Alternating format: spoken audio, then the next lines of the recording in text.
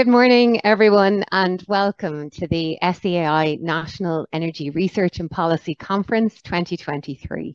I'm Margie McCarthy, Director of Research and Policy Insights with SEAI, and delighted to welcome you here this morning.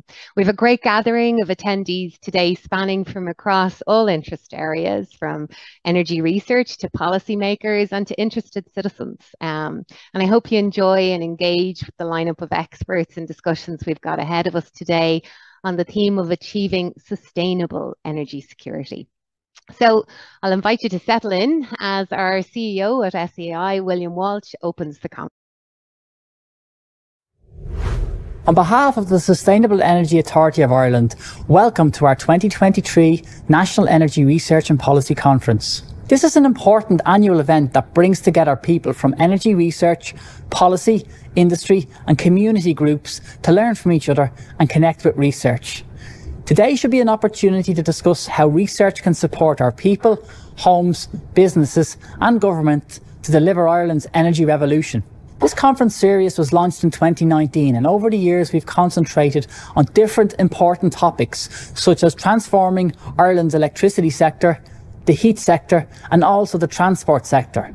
We also delved into social acceptance and public engagement that underpins these transformations. Today's conference is focused on the theme of achieving sustainable energy security, and we've a really expert and interesting lineup for the day. Since 2022, energy security has been a topic of conversation for most of us, whether that's at the kitchen table or in the boardroom.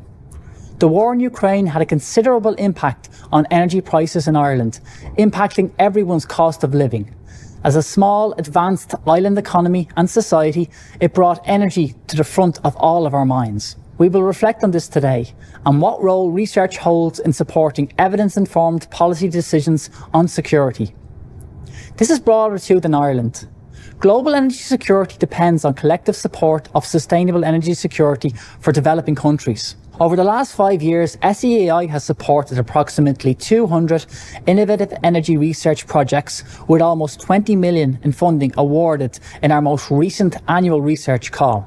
This research, awarded through a highly competitive best practice review process, is filling gaps in knowledge and addressing challenges that need to be overcome in our energy transition. Part of our role is to ensure we connect these outputs from funded research with citizens, businesses, policymakers, as well as into our SEAI programs to create discussions and opportunities for knowledge sharing. Collaboration is central to SEAI. Our climate action challenge is too big for any one actor to succeed alone. We actively seek to work with all those in Irish society, listening to ideas and building relationships, helping to support individuals, communities and businesses in Ireland to be part of the sustainable energy revolution. I would like to thank all contributors today and all who are attending. Thanks for the part that you play in climate action. I hope you enjoy and engage with today.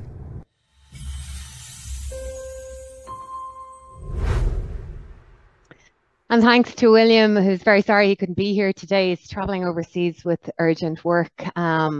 So our journey today will kick off this morning with two panel discussions connecting research and policy, where we're going to look at the question of sustainable energy security from a global context and then reflect on what is happening in Ireland. And so we're going to discuss what questions and gaps in knowledge and data exist that research and policy can work together to fill. So that's going to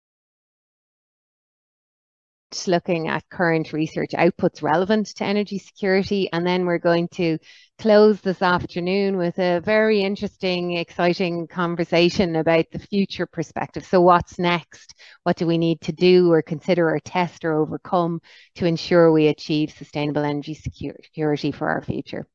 So we'll have plenty of breaks in there, and we'll keep a close eye on time for you between the next sessions. But it's my pleasure to introduce the first two panel discussions. And to set the scene for our first panel, I'd like to introduce Dr. Morgan Bazilian. So Morgan is Director of the Payne Institute and Professor of Public Policy at the Colorado School of Mines. He's no stranger to Ireland, having worked with SEAI in the past and been an advisor to the Irish government, but he's been a lead energy specialist at the World Bank and has over 2 decades of experience in energy, natural resources and environmental policy. So Morgan is joining us from the wee hours in Colorado, so we really appreciate him taking part today, and he's going to speak to us on a global perspective on sustainable energy security. So I'll hand over to you, Morgan. You in what is the middle of the night in Colorado, and I wouldn't miss it. So I'm going to give a few slides to help me go through what is now decades of research on energy security.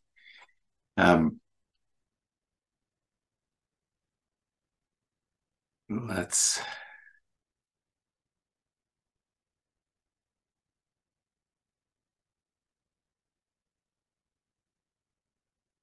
now, of course.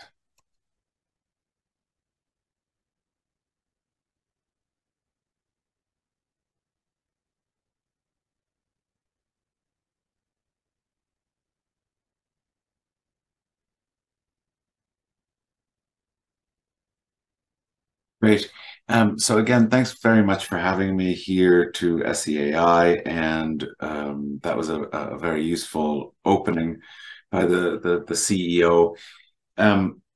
Energy security is top of mind in Europe, of course, most recently because of the Russian invasion of Ukraine. It's worth noting that the prices that are impacting on European Union member states and most countries in Asia as well started to rise fairly rapidly before the invasion. Some people have credited Putin with the fact that the invasion coincided with the most pain for consumers in Europe and Asia. The United States did not feel that in the same way, and so while this was we're still going through one of the largest global energy crises that we've ever seen. Some countries, namely the United States, have been largely immune from some of the price rises, and that has implications for geopolitics. In 2008, I co-wrote a book with the catchy title, Analytical Methods for Energy Diversity and Security. It, because of that title and the content, which is largely mathematic, was not a bestseller. Nevertheless, it's worth going back to, I think. I published that book while I was living in Ireland, and in it, in the first paragraph or second paragraph, we note the acute risk of Russian gas supply. So Russia, of course, has invaded Ukraine previously, and there were in over 2008 and 2009 several issues of transit through Ukraine.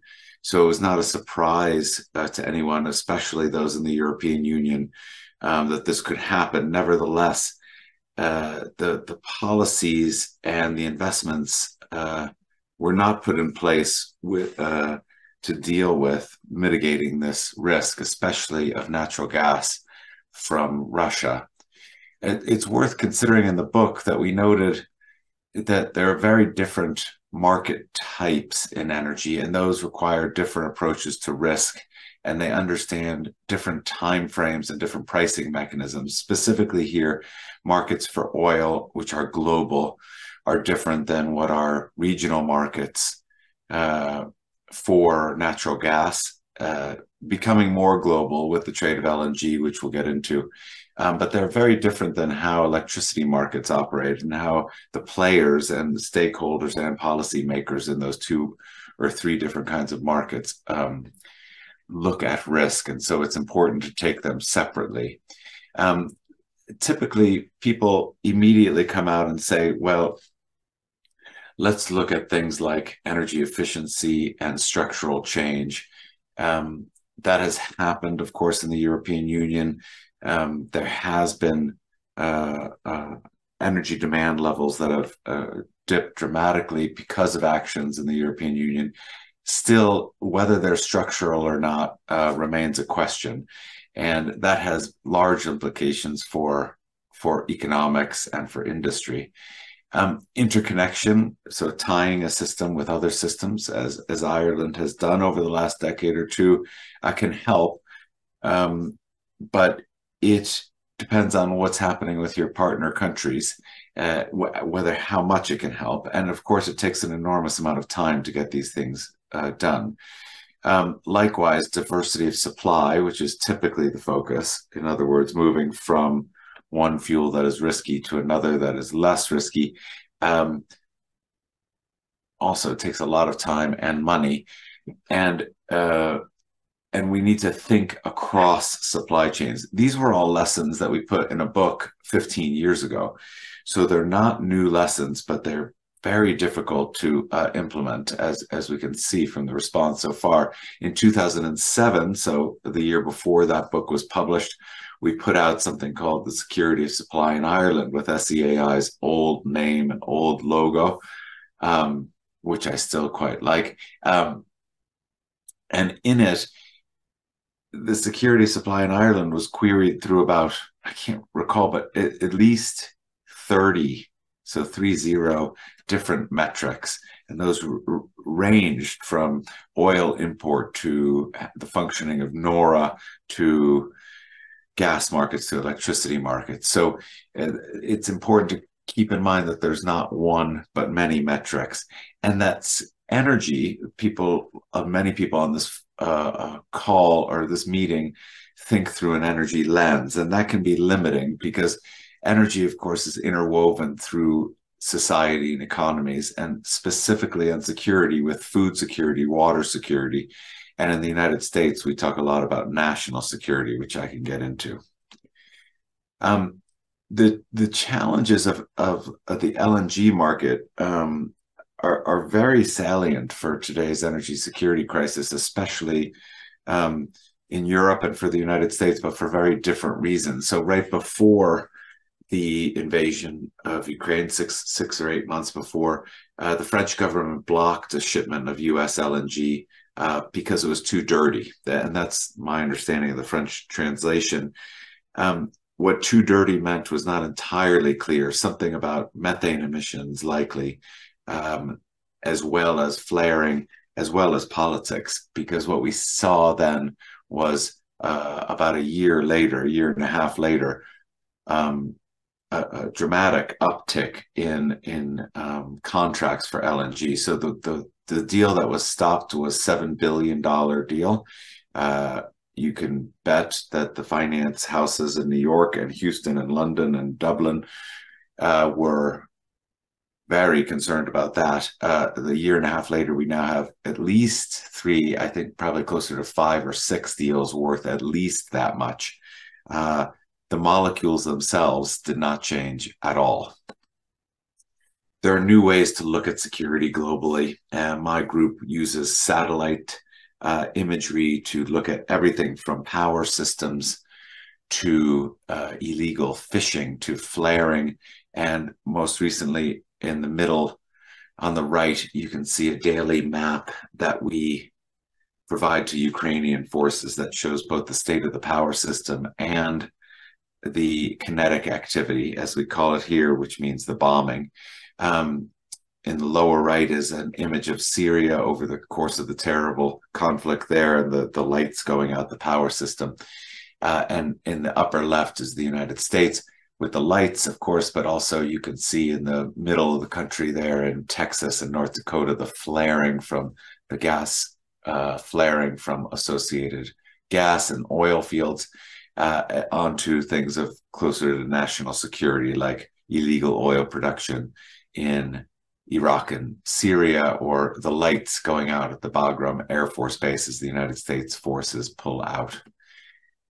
One area that's gotten a lot more attention in the past, say 3 to 5 years in the United States, is a political, one of the only areas of bipartisan political agreement. It's also high on the agenda in Europe, is the area of critical minerals and how they come into society that is moving to clean energy technologies.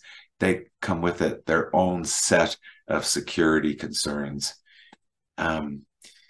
One way we started to think about security from a research perspective is something we've termed actorless threats. So we looked at that during COVID and termed both the COVID pandemic itself and climate change under this category of actorless threats.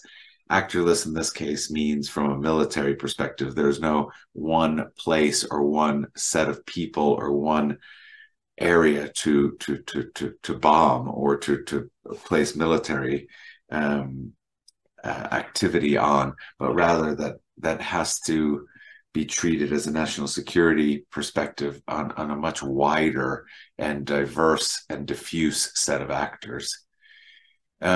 On the international theme, years ago, we looked at how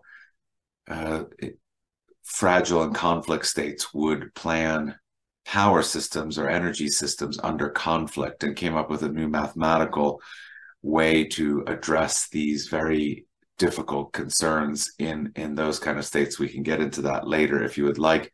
The US military looked at our work in Afghanistan as an example. This is my final slide.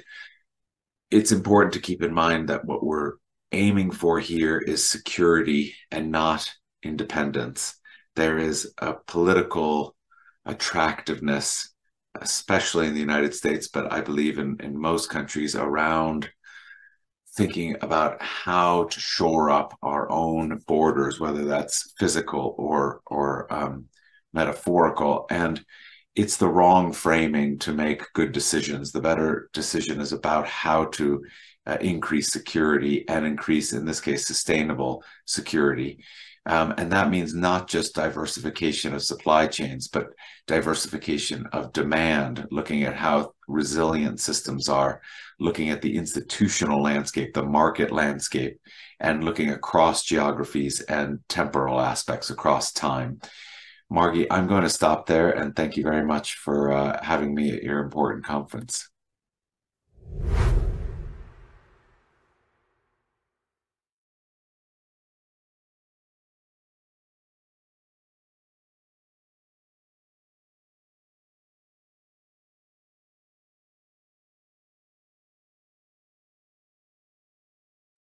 Apologies, everyone. Classic mute mistake right at the outset. But thank you, Morgan, and looking forward to chatting to you more later. Indeed, on actorless threats is something that we certainly will talk to, and just even the visuals that you're able to show there around measurement and the information that can provide to us on energy security. But Morgan will join us after we hear from our next speaker for our panel discussion. But next up is Dr. Cléirigh Dupont. Cléirigh has provided a recorded piece for this session because she'll be joining us live for the closing panel discussion this afternoon. Really felt the points that she was making were really pertinent to the conversation we're going to have. So she's going to speak to us on the considerations for governments working to ensure energy security while meeting energy targets. Cléirigh is an associate research professor at Ghent University and carries out research on the politics, policy and governance of the transformation to climate neutrality and sustainability. So I'll hand over to Cléirigh. Thank you.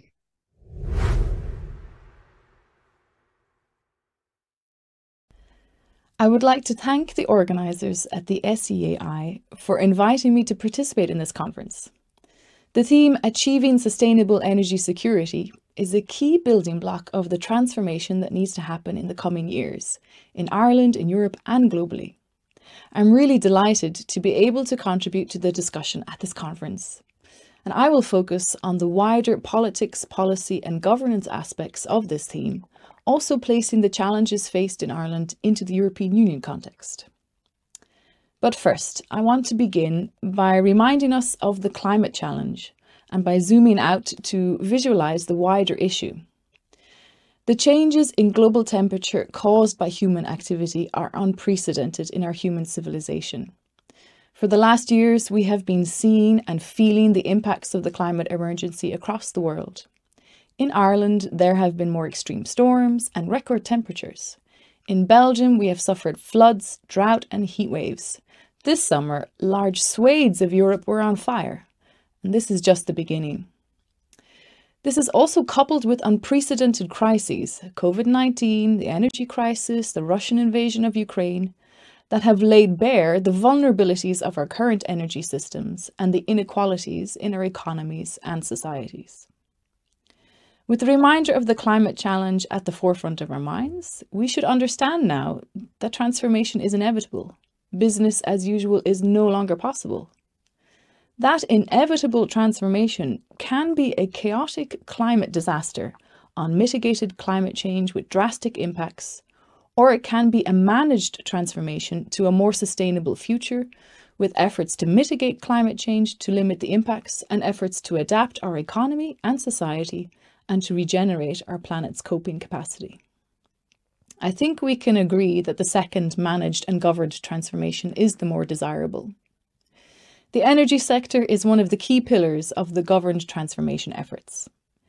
Energy has been a key focus point of much climate-related policy for the past 30 years. Since the early 1990s, in the EU and its member states, efforts to reduce greenhouse gas emissions have emphasised the importance of increasing the share of renewable energy and improving energy efficiency as part of a larger set of climate-related policy measures. And we have seen the success of some of the EU's strategies in the general downward trends in the production of greenhouse gas emissions in Europe. On this slide, you can see that the EU has successfully reduced its production of greenhouse gas emissions between 1990 and 2022. The energy transition is happening in Europe. Indeed, given recent crises, the energy transition may now even be accelerating. The slide also shows that we are not yet on track for the future. Extra policy and implementation efforts are required to meet both the GHG emission reduction goals of 2030, and several policies were adopted in Europe this year to help close this gap, and also the goal of achieving climate neutrality by 2050. Placing the Irish context into this evolution, we should then be aware of 2 points. First, Ireland has hardly followed the majority of its EU partners in steady greenhouse gas emission reductions. But second, there was a rebound in emissions across the EU after COVID-19. Ireland is certainly not alone or special here. COVID-19 showed us that we shouldn't overestimate the impact of individual behaviour change on greenhouse gas emissions when our systems are unchanged. And the Russian invasion of Ukraine and energy crisis have shown us that we shouldn't underestimate the impact of individual behaviour change, even within our current systems. This is not yet fully reflected in the graph on the slide, but European citizens, organisations and businesses have massively reduced their consumption of energy, particularly with regard to heating. But while the political context in the EU has included the energy sector in the climate transition context, energy security has often been treated as a different political beast. It is important to understand the evolution of what is meant by energy security. In a theoretical context, on this slide, energy security implies a balance across 3 energy policy objectives. Energy security, meaning the ability to meet demand. Energy equity, meaning the ability to ensure energy is affordable. And environmental sustainability, meaning an energy sector that avoids environmental and climate harm.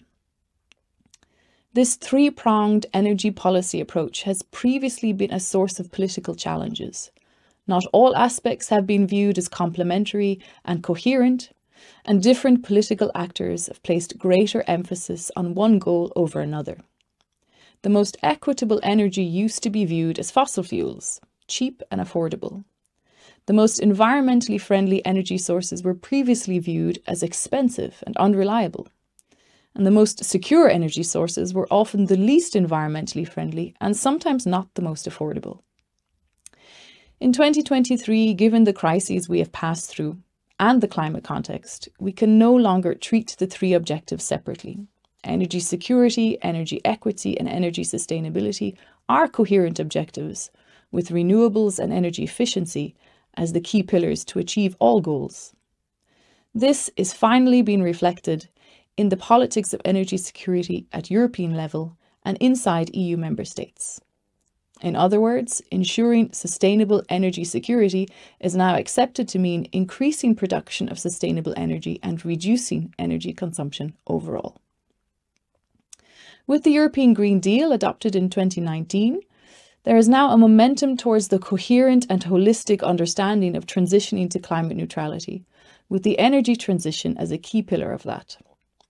How we get to that goal is still up for debate, whether that means relying on technology and ignoring the social aspects, whether it means emphasizing the social and participative aspects and risking slowing down the transformational process, whether this is a policy-mandated transformation or whether it relies on private business and individual investments or efforts, or whether this is a massive public investment and society-wide effort. Many of these ideas are about the order of political priority we assign to our societal goals. The European Green Deal provides hints that our priorities may be changing.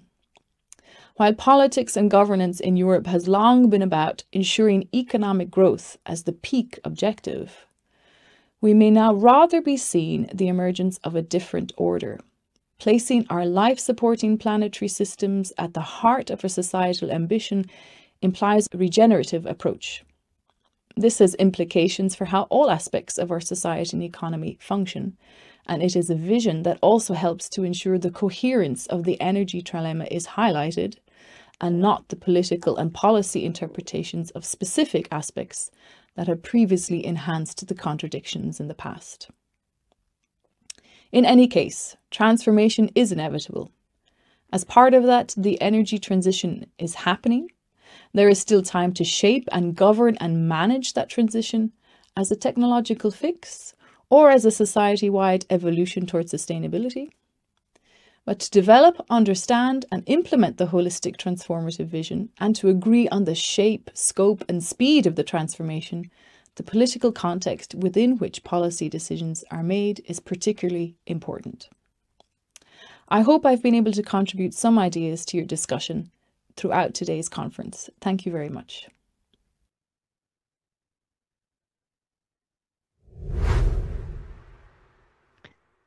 And thank you to Claire. As I mentioned, she'll join us again for the afternoon session, which will be another interesting discussion. But now Morgan will join me back on screen for our panel discussion. And I've also the great pleasure of welcoming Minister for Transport and Minister for the Environment, Climate and Communications, Eamonn Ryan, to the discussion. Hello, Mr. Ryan, welcome. You need no introduction, I'm sure, to this audience in particular, but he has been Minister for Climate for some of the most groundbreaking aspects of climate policy and legislation in recent times, embedding climate action in Irish law, including, for example, our rollout of carbon budgets and sectoral ceilings. So delighted to have you join, and great to have you back, Morgan, to talk further on your points earlier. And just to pass on, I think people would have expected Amanda Wilson from Natural Resources Canada to be joining the discussion. Unfortunately, Amanda had to pull out very last minute. So anyway, transformation is inevitable, as Claire just said. To start off, I thought I'd just recap on the IEA definition of energy security is the uninterrupted availability of energy sources at an affordable price. So I might ask you both, maybe go to you first, Minister. We've seen there in the last two speakers the evolution of energy security. So what does energy security mean today in your view, and how should we be measuring it? Good morning, Margie, and good morning, everyone. More than anything else, good night, Morgan Bazilian. I don't know what time it is in Colorado, but it's a weird flashback for me to hear Morgan talking about energy security. I was Minister in 2007 and 8 when he wrote those books he mentioned earlier, and it's great to see Morgan, and looking forward to seeing him in Paris, I think, in a few weeks' time at an IEA event on rare earth minerals and security. And I'm attending that event because I have the great honour this year of being the co-chair of the International Energy Agency as we go into our 50th anniversary. And that question, how do you define energy security, is very much central to our purpose and our thinking as we celebrate the anniversary. We have a ministerial meeting in February next year where we really focus on that. And if I was to answer your question to summarize, how do we define energy security? Maybe to look through an IEA lens. 50 years ago, I think it would have been, how many barrels of oil can we store to stop the price of the dollar a barrel going up above a certain level, or it was like the counterpoint to OPEC. I don't think that is the key metric for energy security at this day. Yes, we need obviously oil and gas security for the transition period, but I think our definition of security would be more aligned. Well, you see it, what Fatty and the IEA have been saying in recent weeks and months about the tripling of renewable power and the doubling of efficiency being the key metric that was stitched into the G20 statement last week, and that we're looking to get into the COP28 statement. And I think that's the priority. It is now the ubiquitous, just fair market access, universal access to those renewable and efficiency technologies is going to be the greatest protection of security. And sorry, that's a long answer to your first question, Margie, but I think it's important. And I think because we're seeing a remarkable change. Again, I was cringing slightly when I was listening to Morgan, because I remember back in 2007, I would have been one of the key peak oil people, or would have been very close to Colin Campbell and others, kind of saying, oil will peak out at 90 million barrels a day, and we're facing a downward curve from there. And of course, what happened was shale oil came along, fracked oil and tight oil, and America went from 5 million barrels a day to 10, 12 million barrels a day producer, and other discoveries in Africa and elsewhere meant we got up over 100 billion barrels. So you have to be careful in terms of what's happening. But what's happening today, what they're again quoting the IEA, because I think they're good on the data here. That analysis, Fatty had an article in the Financial Times yesterday saying we are looking at peak oil now, not from a supply side, but from a demand side, demand reduction due to EVs and due to heat pumps and so on. Well, heat pumps less so on oil, but I think that's why I think the focus on renewables and energy efficiency technology, it gives us the opportunity to bring the demand curve down, and that give us the security and price stability we want. I don't think price stability will be that easy, because it's going to be a turbulent downward trajectory full of bumps like we've seen. It's more than a bump we've seen with the Ukraine war. Yeah. I don't think it can be managed completely, that risk. But it's renewables efficiency as the cornerstones of the revolution that's happening, and that making sure everyone has access to those is the greatest security. Thanks, Mr. Yeah, thanks, Morgan. If I can ask you to reflect on it, looking at that overview, you mentioned in your book 30 metrics. So back in the energy security report with SEAI at the time, taking into consideration all of the changing sands with energy security, what's your view on that now in terms of those 30 metrics, and what's the right thing to measure? And also with those great visuals you were showing during your speaking points, where can research and data really help inform those metrics? Thanks, Margie. Well, first I would say that Ireland is very lucky to have Minister Ryan there, who's I think one of the best, or the best in the business in that role, and understands the varied dimensions of energy security better than most. So, I think it's very difficult to come with a strict definition of energy security. It mostly relates, like other government work, to priorities. And so the priorities of different countries belie what kind of actions you're going to take, and what form energy security looks at. I now live in the United States, and yes, it's early in the morning here.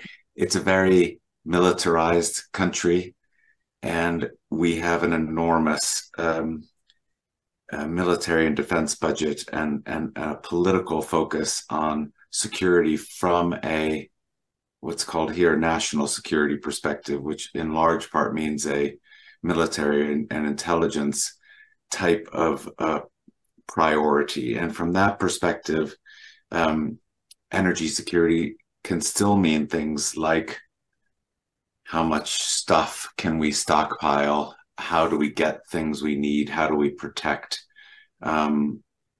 supply chains from threats, from military threats? And so that, and, you know, energy security in the United States was sort of defined in the 1970s when Jimmy Carter was president, under something called the Carter Doctrine. And since that time, we've had what's called the Fifth Fleet of the U.S. Navy protecting the Strait of Hormuz. That is protecting the shipping lanes for oil coming out from the Gulf. Now, the United States is now the largest producer of oil and gas in the world. Is it still valid for us to put billions of dollars into military efforts to protect the Strait of Hormuz, or should we be protecting the Strait of Malacca, or should we be protecting the Gulf in the south and southeast part of the United States as this transition moves? So the transition is multifaceted, and when we see the environment and the trade and the shipping and all those things change, even that sort of hard energy security, that military piece, needs to change as well, likely.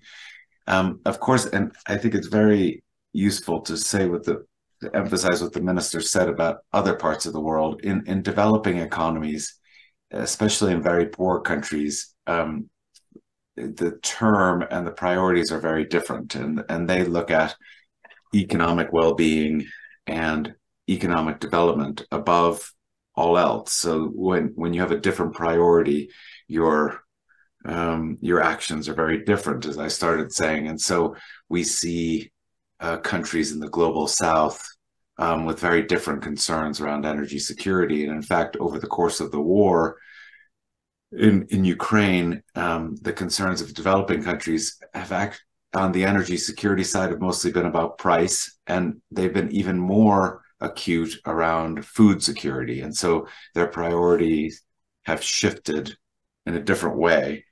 In Europe, you still are witnessing very high prices across energy chains that has implications for society and for industry. In the United States, we didn't see those. And so the priorities and the actions on energy security were very different. And so the political priority in the United States, actually, oddly enough, is largely around the price of petrol for cars, even though that does not have a real constraint on it. It's the political priority. And there's been a rash of policies over the course of COVID and more recently during the energy crisis on those. So I guess, Margie, the reason in 2007, when we put together the energy security metrics report, we had to look at 34 or 43 or whatever the number was, different metrics, was because of all these different multifaceted priorities coming up. And that's just in Ireland. Mm-hmm. So I think I'll stop there by just highlighting one thing. I'm going to get to see the minister and at the International Energy Agency, as he alluded to, in a couple of weeks on this what's called critical minerals or mineral security.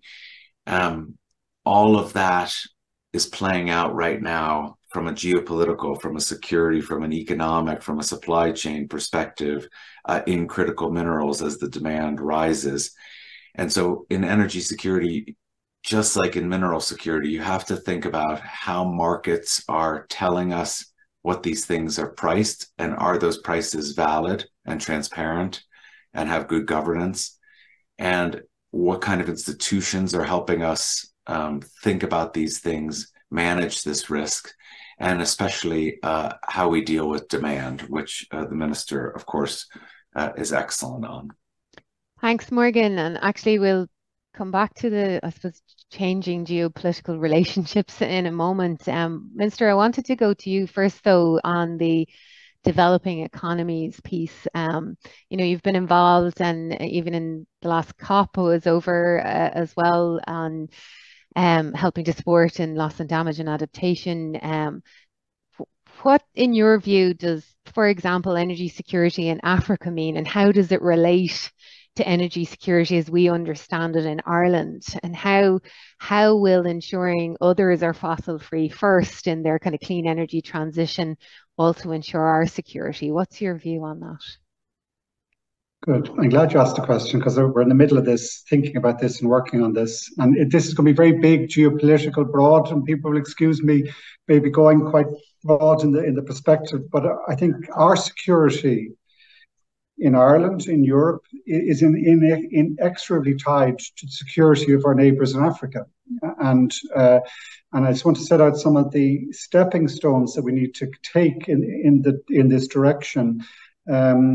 Mia Mottley is a good place to start. The Prime Minister of Barbados, where she said in COP in Glasgow last year, in Sharm el-Sheikh last year, that there was a fundamental injustice, that the access to the new clean energy technologies that provide both security and prosperity are completely skewed.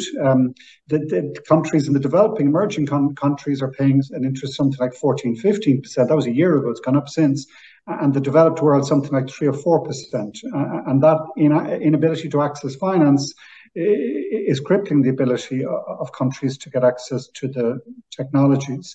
There have been various initiatives since. President Macron held an important summit in Paris on this issue, and I was glad to be in Nairobi last week, where the President of Kenya hosted a major African Union conference on the same issue. And I think it's really important that we deliver on this access to finance for loss and damage, for adaptation and mitigation, because it is a global problem, and our security won't be enhanced unless our neighbours is, as I said, not just in terms of the context of global climate but also because of the food and water insecurity that's connected to this. Migration is obviously one of the most important issues for Europe, and similarly for the States. Migration from the South America, you could look at it in that light too. And the stability there, I'd say Europe has a choice now in terms of our investment. Do we go the hard kind of border approach, or do we try and solve some of the stability issues in the Sahel, in North Africa, and in Horn of Africa, West Africa? And I think it's obvious that the latter is the better approach.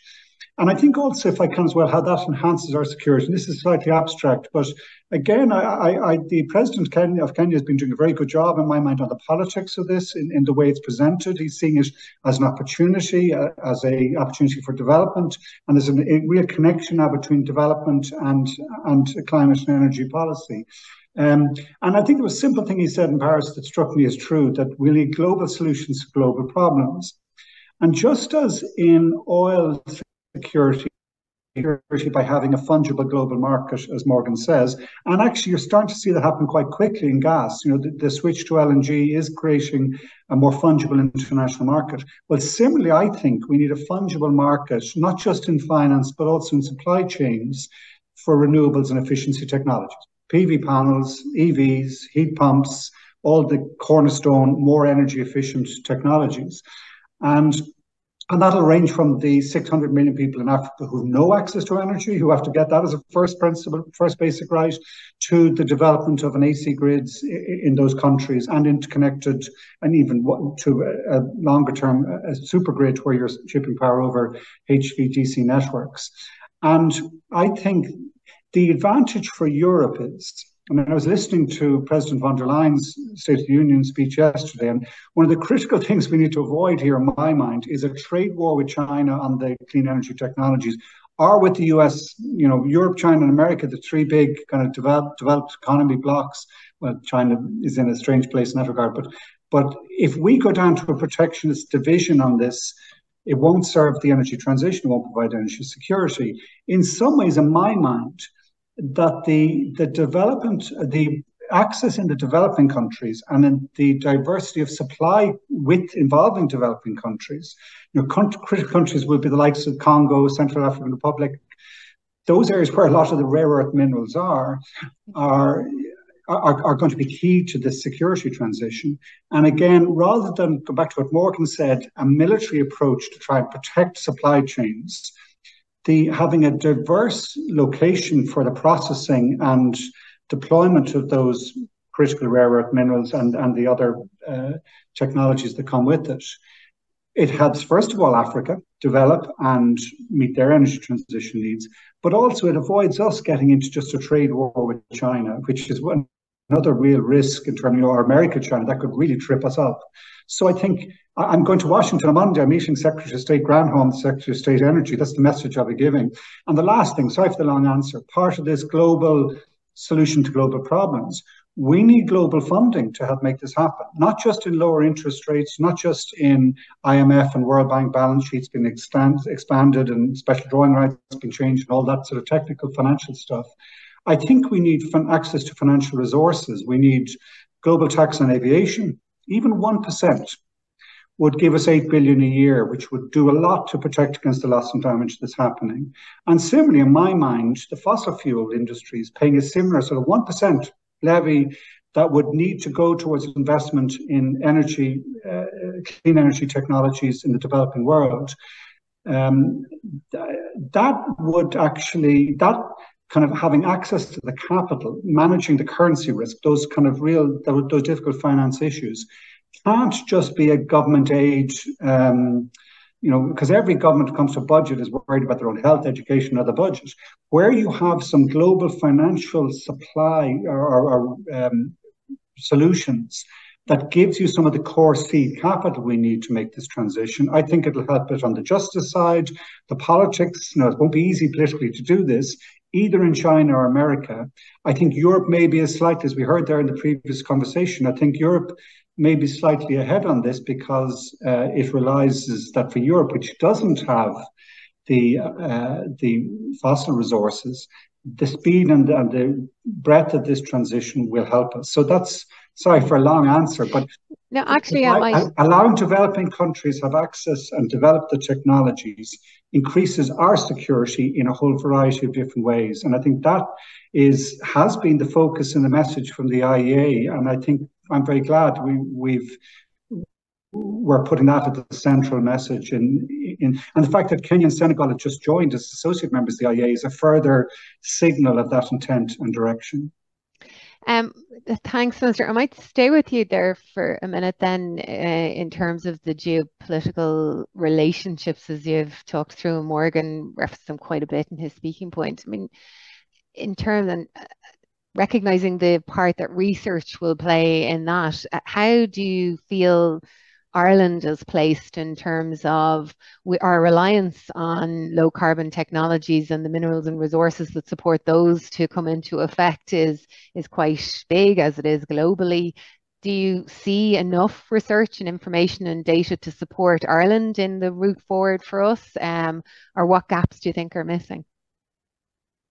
Well, I'm speaking to the current head of research for SEAI and the former head of research for SEAI. So you're going to throw it back to me.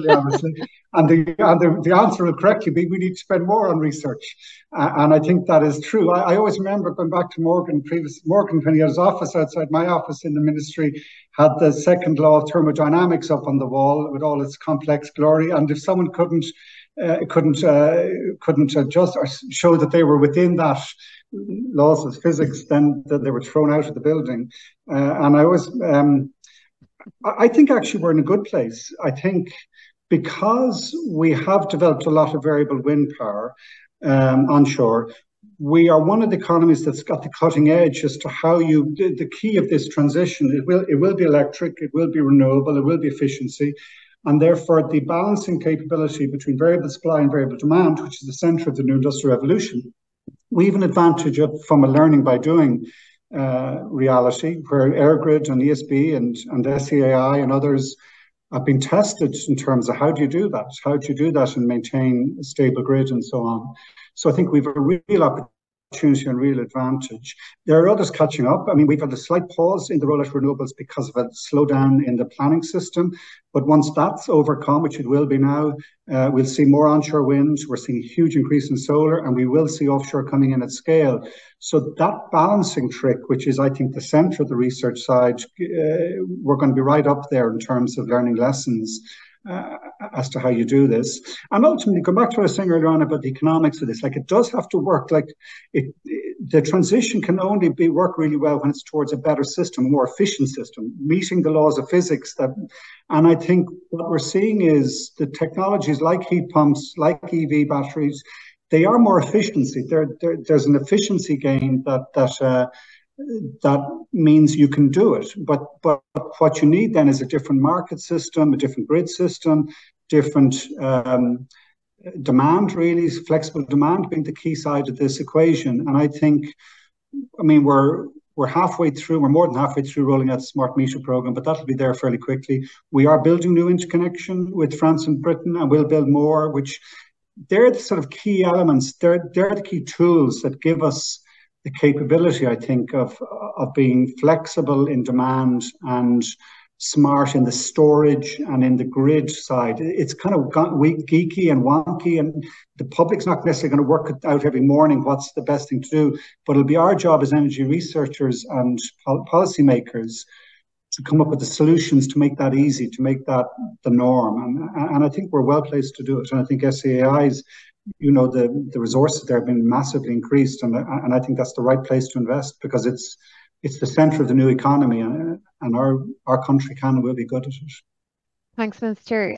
Morgan, if I can jump to you, you've spoken and we spoke before about how the bulk of research into energy security is taken from the view of industrialised countries. So I suppose two questions to you on that.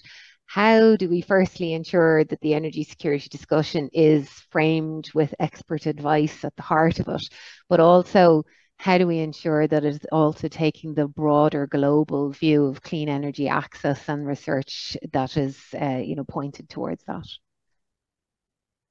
Yeah, Margie, look, it's a great question, which, as you know, is a high compliment from an academic. The reality, I still believe, is that these geopolitical questions and domestic policy questions will trump the inputs of analysts and scientists and researchers in what actually gets done in the short term. So our job as researchers is really to translate that work in a politically sophisticated way to policymakers.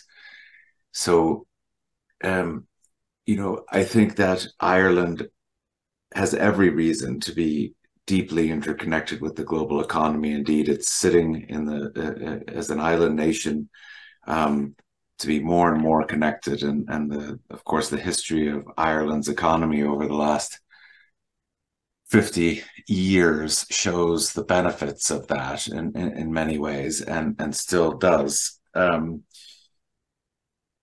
But convincing a voter at their kitchen table, as we say in the US, that they should care about the plight of people in the global South, including in sub-Saharan Africa, while most people would say that they do have some feeling and do care about that plight, when it comes to the trade-offs that they might see at their kitchen table, those decisions become much, much more parochial or smaller in the voting booth. So while I think it's wonderful to have politicians like Minister Ryan and others, especially in Europe, who understand the interconnected nature of society and how security in Kenya or security in Southeast Asia matters for the security of Ireland. It's not always the case. And as we see in various rises in populism and closing borders, figuratively or with concrete, that's not always how things are being done. And so just on it's interesting on this minerals side recently. So there was a coup, as you know, in Niger. Well, it's ongoing, or depending on who your perspective is, it's either ongoing or finished. There's a coup, and they have an enormous amount of uranium, which is of great interest to the energy transition. It's of great interest to the United States. And then there's Gabon just had a coup, and they have significant amounts of different critical minerals, and then ongoing governance issues from Nigeria to Iran and Iraq to Algeria on gas, and Nigeria on oil, and Iran and Iraq on oil. These things are going to make those more lofty and I think correct aspirations around energy security and geopolitics. From a researcher perspective, we call them interesting, right? They're far from interesting, though, for the people having to go through them. And so I think keeping an eye for researchers to keep an eye on the broader context is imperative. To keep an eye on the reality of local or domestic politics is important, even for scientists. And to maintain those kind of links is going to be the way that the research and analysis is has the most impact it can. Okay, thanks, Morgan. I'm going to jump in. I'm conscious Minister Ryan has joined us from another commitment, so I wanted to address a question out of Claire's conversation to you both. I just wrote it down as you were speaking. So she said ensuring coherence of the energy trilemma is linked to a changing of order of the political priority from predominantly economic growth to one that places our life-supporting planetary systems at the core. So I suppose the question I'd have for both of you is, especially on the back of last year where energy security became so predominantly at, I think William said earlier, it was at kitchen tables and CEO tables, it was front of mind for everybody. Is it possible for us to secure energy supply without compromising climate action targets and still manage costs so it's an affordable, clean energy transition for those most vulnerable? So that's a kind of a big question in terms of the change of political order and priority, but I'd really value your views. If I could go to you first, Minister. Two or three thoughts, if I can. And I think Morgan's correct. Politics is the key here in terms of all the research, all the technology, if we don't get the politics and the story right, it's really challenging. I think the EPA did a major study, Climate in the Irish Mind, early this year, 4,000 interviews, I think really broad scientific assessment, and the vast majority, about 3 or 4% for climate change, 85% wanted to see action, saw it as part of their. And I think you can see that sometimes, like you saw it in Europe in recent months, when there was a risk, some political actors, to use that American type phrase, were looking at scuppering the nature restoration law. And actually, the silent majority that you don't hear, the people at the kitchen table, actually woke up and said, well, hold on a sec, your nature is being destroyed, I want to protect it. And the vote swung at the last minute around. I have to hope, I do despair. I'm following on Washington next week, going to the UN for the UN General Assembly. And I must admit, American politics at the moment would absolutely scare you and depress you in terms of, you watch the first primary for the Republican election and the first question is hands up, who believes in climate change? And not a single person raises a hand. That is a truly worrying kind of reality that has to be confronted in my mind. And I think it can be.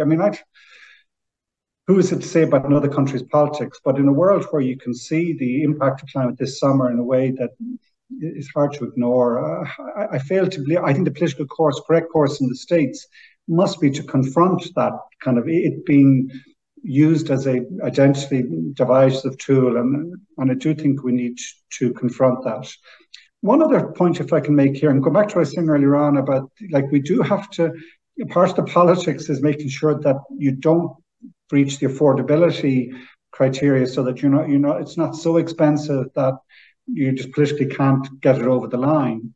And I'm afraid I was reading something, Morgan introduced me, Michael Liebrecht, who set up New Energy Finance, now Bloomberg New Energy Finance. He has an article out last week, and he was making the point, which I think is a valid one, that the cost of transition towards this renewable, efficient future will be relatively manageable for the first 90% of the transition. The last 10% could be as expensive. In other words, you have to provide all this backup power when you get to the real balancing capability for periods when there's no wind or no sun, or when you don't have access to renewables.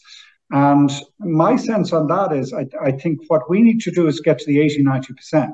And we can do that in Ireland relatively competitively. And relatively, there are loads of benefits. We have comparative competitive advantage. We have so much wind, offshore wind particularly. And I think as we're doing that, and going back to what I said at the very start about, you need an iterative learning by doing, admitting uncertainties. Like 15 years ago, who knew which way the cost of PV, the cost of batteries, the development of shale oil and gas, and so on. So I think let's get to the 80-90% transition. And as we're doing that, we'll learn in terms of how you get that last bit. We'll be surprised by some of the technological developments that occur. And I do think that what Claire was saying is true. I think in the trilemma, I always say this in terms of, classic energy trilemma, you have to have secure, competitive and clean power energy system. But actually, if you look at the metrics on that, on the clean side, there's no room for maneuver. It's the laws of physics now, atmospheric physics. And we can't delay. There's no option. Like it's a must do for everyone. When it comes to security and cost, there's always alternatives. Like there's always different ways in which you can provide security through demand reduction or to alternative supplies or through alternative technologies.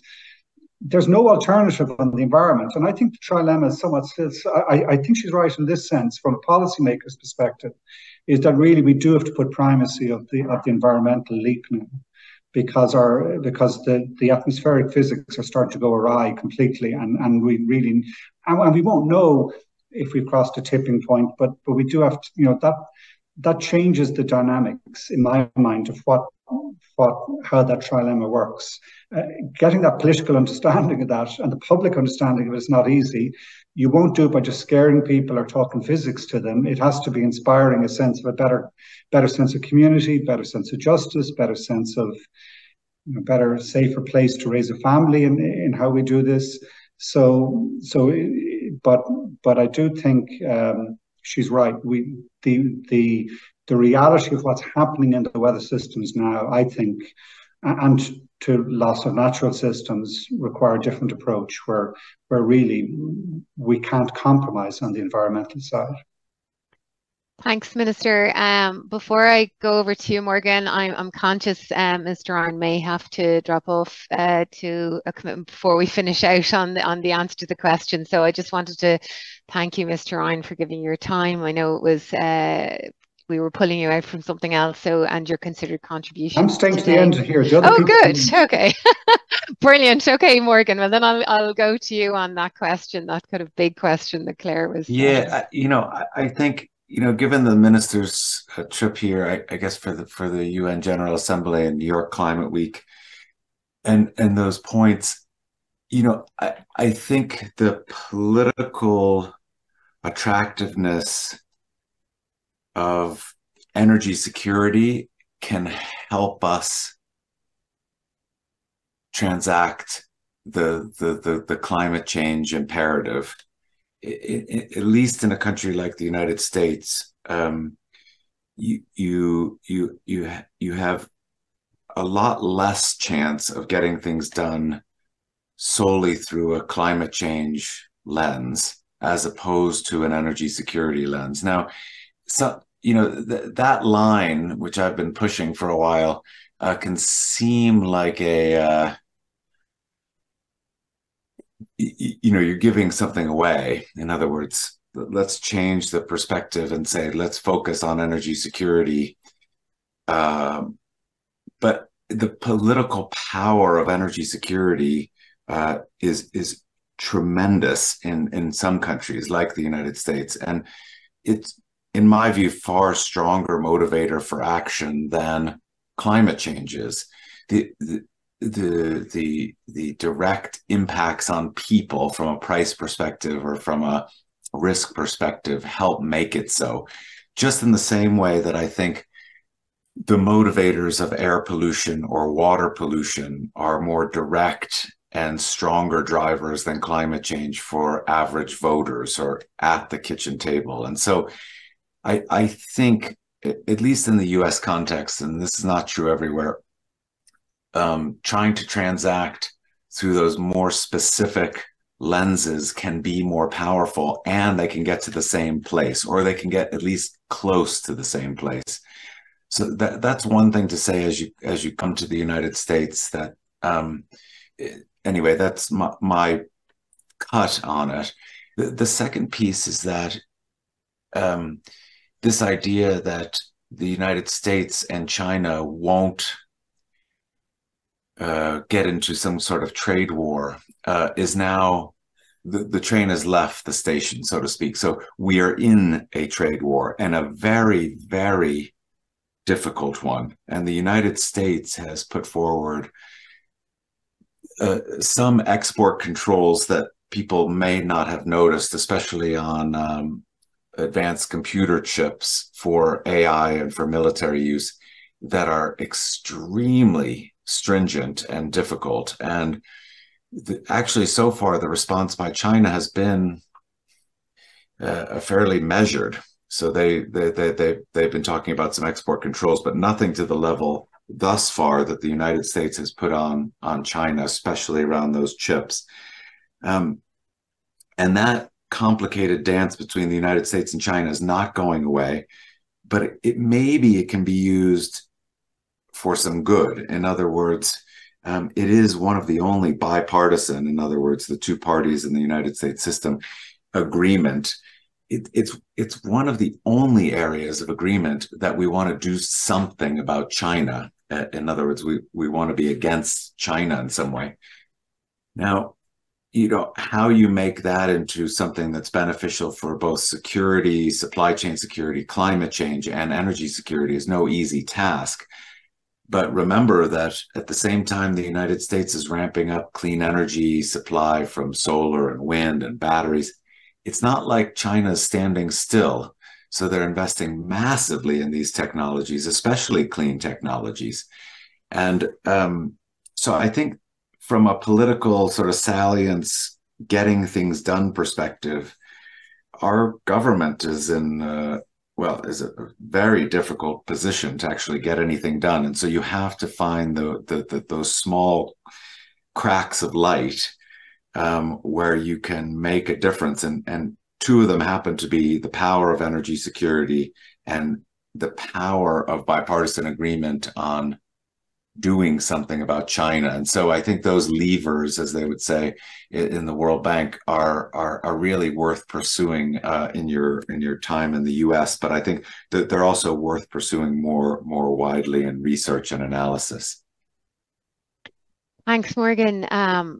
Yeah, well, we could keep talking for another half an hour. And two aspects I wanted to bring up there, which, small, advanced, open economy in Ireland and how these things will play out at home, but also the behavioral aspect around what you're talking about, how price shocks and large global shocks have really brought energy and that discussion to the fore in a way that environmental concerns has never actually managed to yet. And how do we continue the type of individual actions that have happened during when the brake was put in our movements during COVID and again when people reacted with heat demands in their homes?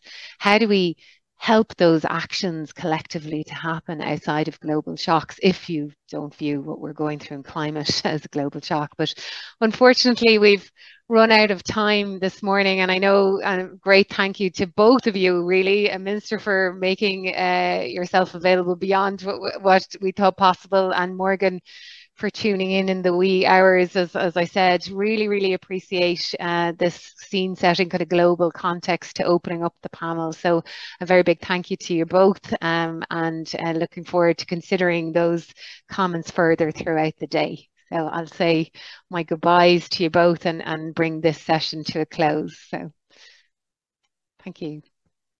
Thank you both. Thanks, Andrew. Well, that's great. for panel one. I hope you enjoyed setting a global context. I understand, sorry, very late in the day that questions were coming through, so apologies we didn't get to them with the Minister and Morgan. I will be keeping a close eye on it for our second panel. We had planned on doing a short break here, but instead we're going to go straight into our second panel and maybe give a few extra minutes at the coffee break later on at 11:15. So our next panel takes this global conversation now into the context of sustainable energy in Ireland, energy security in Ireland. What does it mean for us here at home? What are the shifting paradigms for national sustainable energy security, considering all of the variables that we've just spoken to in terms of a global context? So we're going to hear from three speakers first with scene setting speaking points, and then we'll open to the panel conversation where we will have audience participation in the Q&A. So please do start positioning your questions. I have full visibility of them now. And we'll also be joined by a fourth panel member later on for the discussion. If you'd like a question directed to someone particularly on the panel, please do put that into the discussion and we'll try and direct it to the right person. I'll be keeping a close eye on them for now. So our first speaker is Cathal Cléirigh, my colleague, Senior Energy Analyst with SEAI. Cathal works at the heart of the team responsible for collating, analysing and disseminating Ireland's national and sectoral statistics for energy. And he's been directly involved in producing this data in an increasingly real-time and accessible means online. So I really encourage people to, after today, go in online to the various energy stats dashboards that are now available to play around with as well on SEAI's website. So prior to joining SEAI, Cathal worked as a consultant with Cléirigh in the areas of energy policy and management. And he's going to be speaking to us now on an outlook on Ireland's energy security and our import dependency. So I'll hand over to you, Cathal. Thanks very much, Margie. And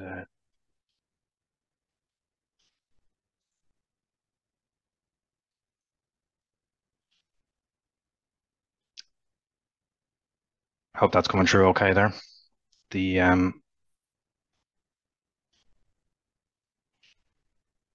apologies. Okay, thank you. So my name is Cathal Cléirigh. I'm Senior Energy Analyst with Energy Statistics team at SEAI. Our team is responsible for collecting, analysing and disseminating national energy statistics. We also fulfil Ireland's international reporting requirements on energy statistics, reporting data to Eurostat and the IEA. And a lot of the data that I'll be presenting today is provided to the EPA, who produce Ireland's national greenhouse gas inventory.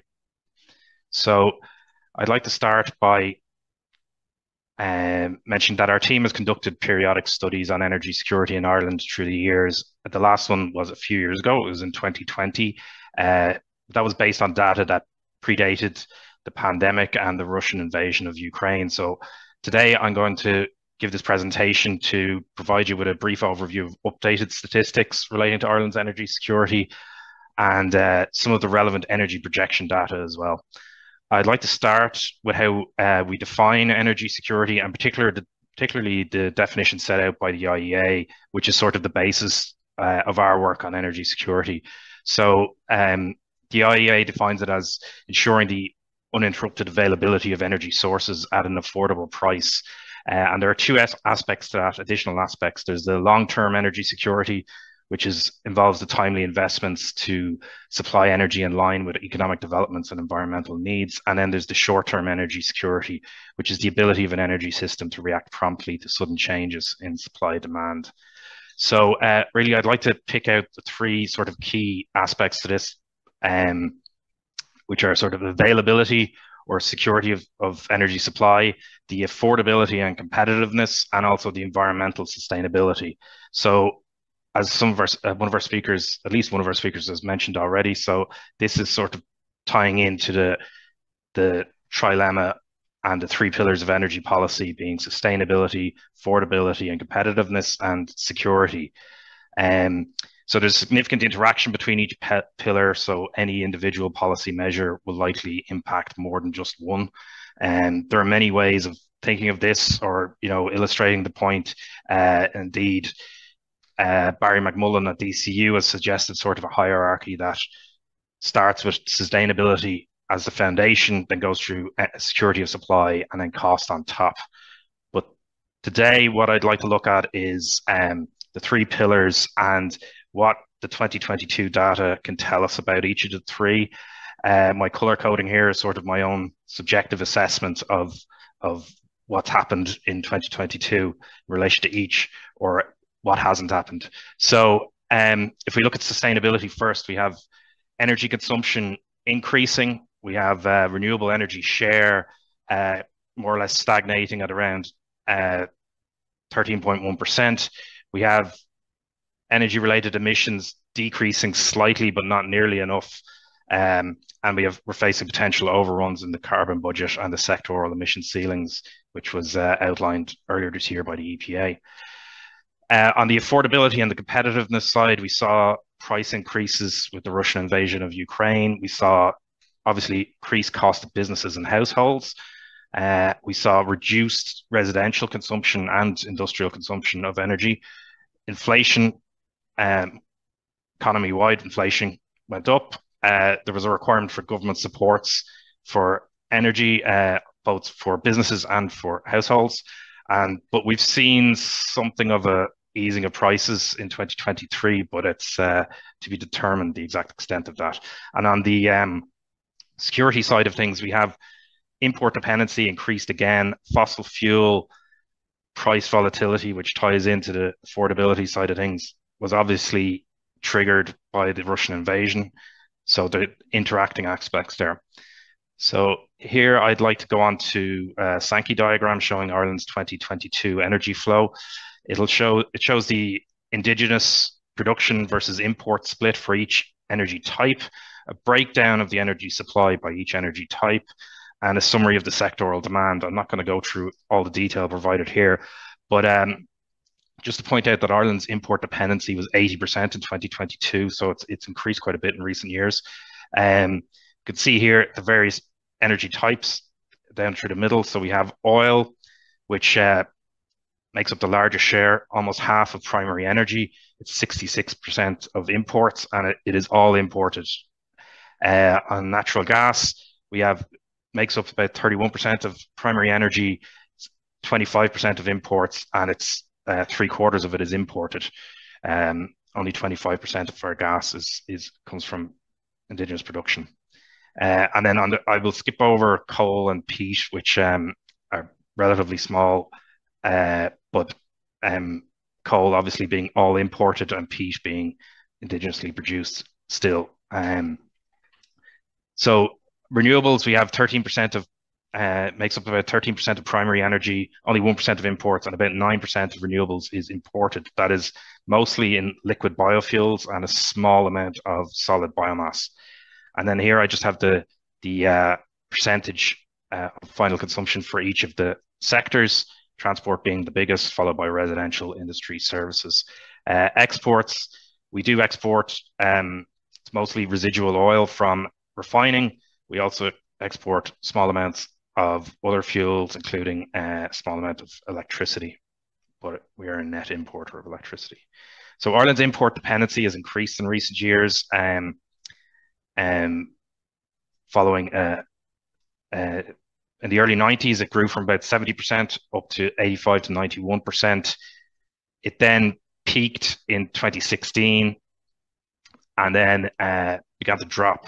So there was a growth in demand and a decline in production in the 90s. We had indigenous sources of gas decreased. The lowest with Carb gas field came online, and this reduced our import dependency to a low of around 67% in 2018. Since then, we've seen a decline in gas from the Carb, so our import dependency has increased again.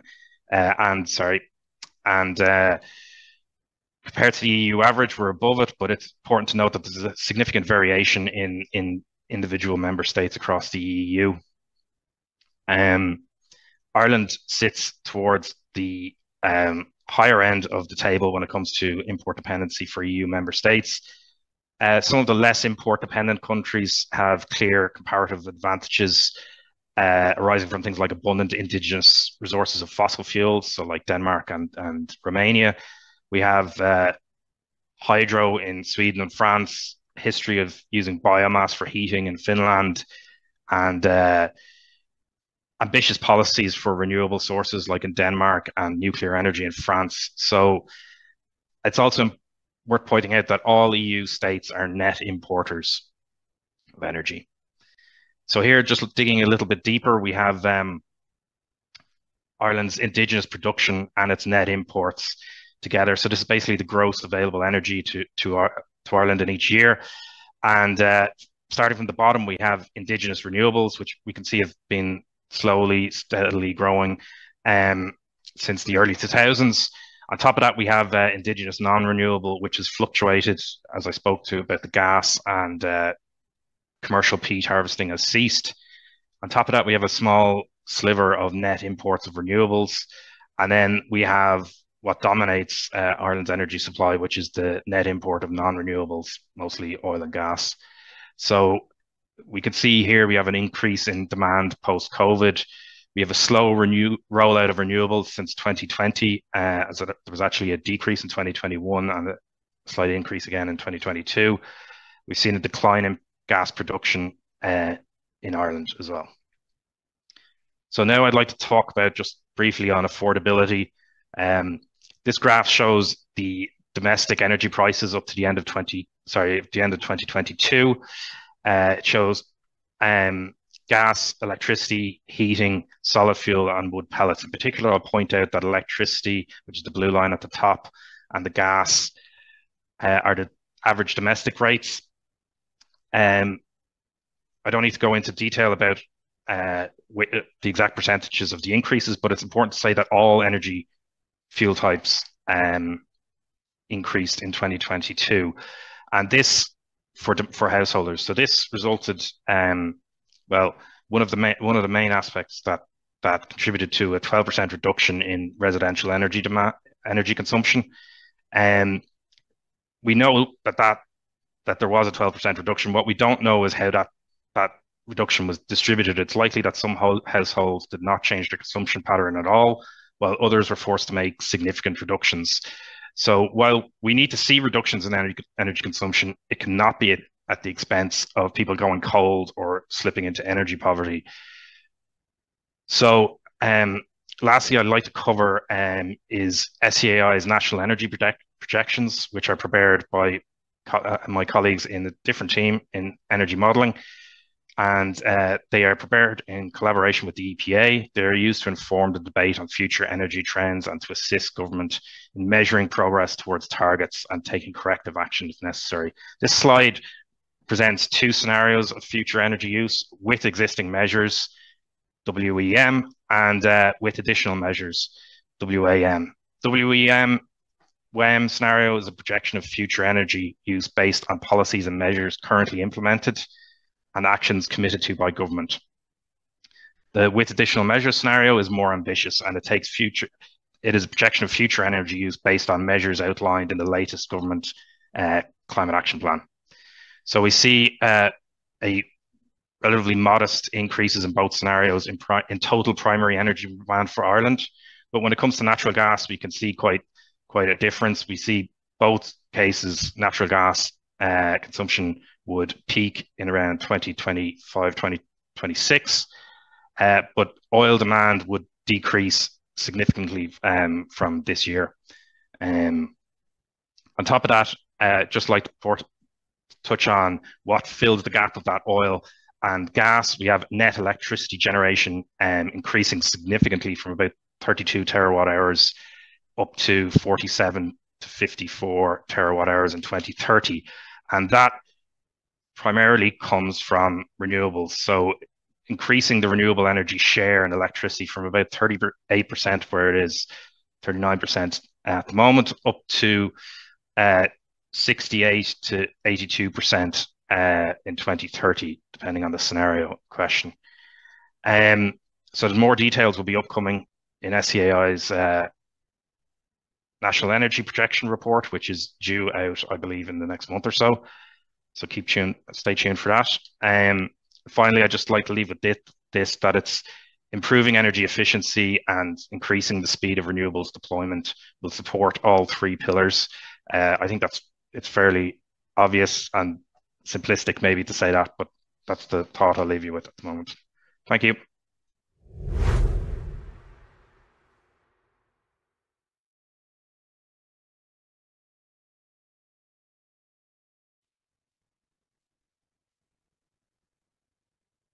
Apologies, I think I just did a no unmute again. So look, thanks, Cathal, for that. That really does create the picture of where we are in terms of dependence and in terms of our energy security and our reliance on others, and also starts us thinking about how do you ensure the security of the new renewables. Before I introduce our next speaker, just been asked to mention, if anyone's watching via the live YouTube link, will you head to the formal conference platform? You should have a link has been sent out to you on that, because that's where the Q&A is located. So you'll have full visibility of being able to post questions, and I have full visibility now. I can see there were a couple of questions that were posted very relevant to the Minister and Morgan's piece. I'll see if I can work them into the further conversation where we can, and apologies I didn't see them. Okay, so next we will hear from Issy Petrie. Issy is with the Society of St. Vincent de Paul.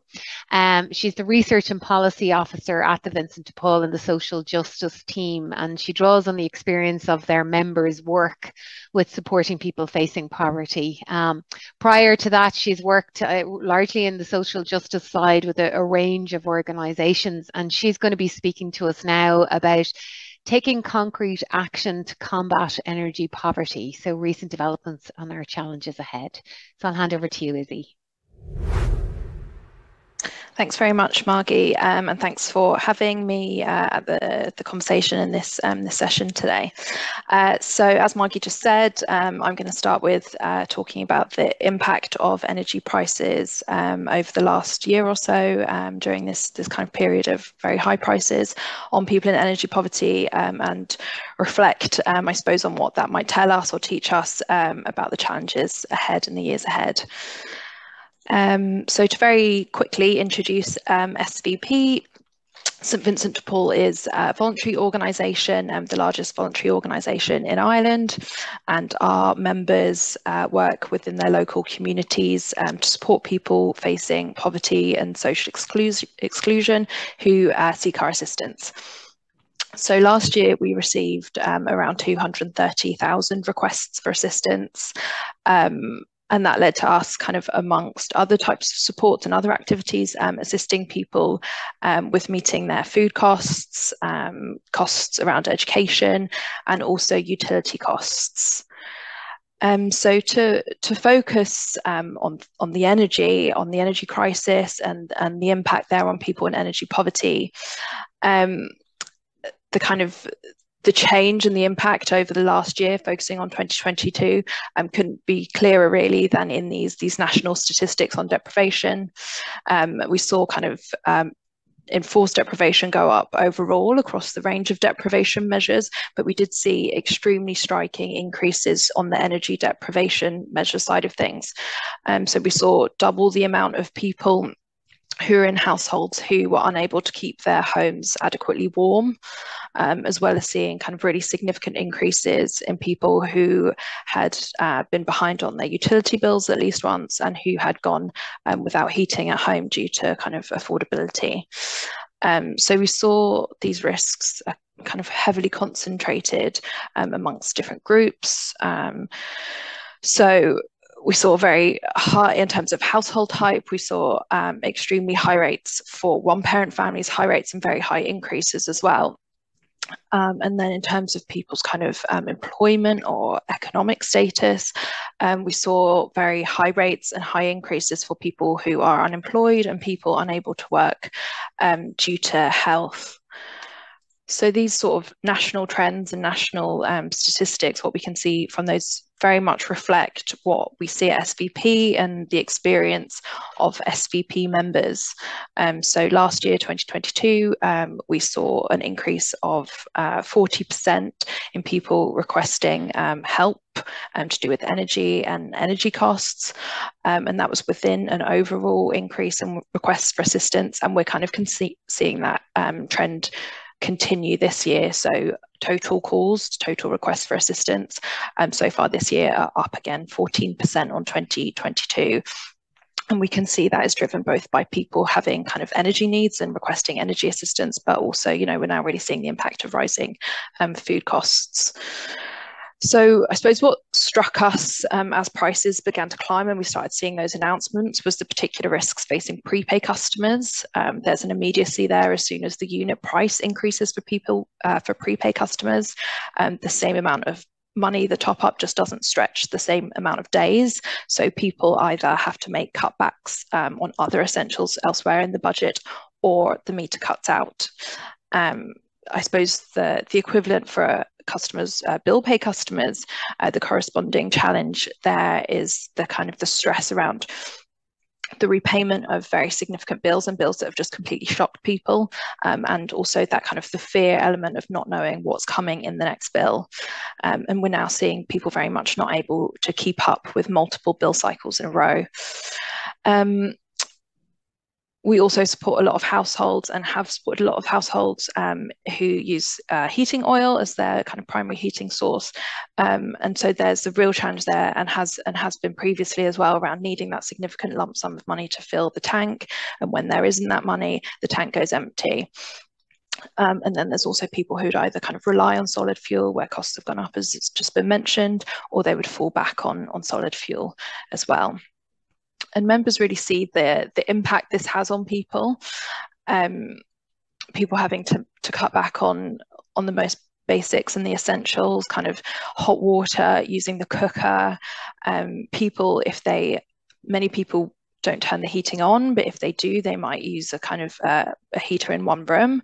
People kind of having to go to bed early to stay warm. And that has real impacts on people's physical health and also on their mental health. It has financial impacts, and there are also kind of wider public health implications on people being forced to use these kind of coping mechanisms. So earlier in the year, we commissioned a piece of research which included a survey looking at the extent of hardship people were experiencing, as well as focus groups to kind of dig further into people's experience of struggling with their energy costs and how they kind of sought support.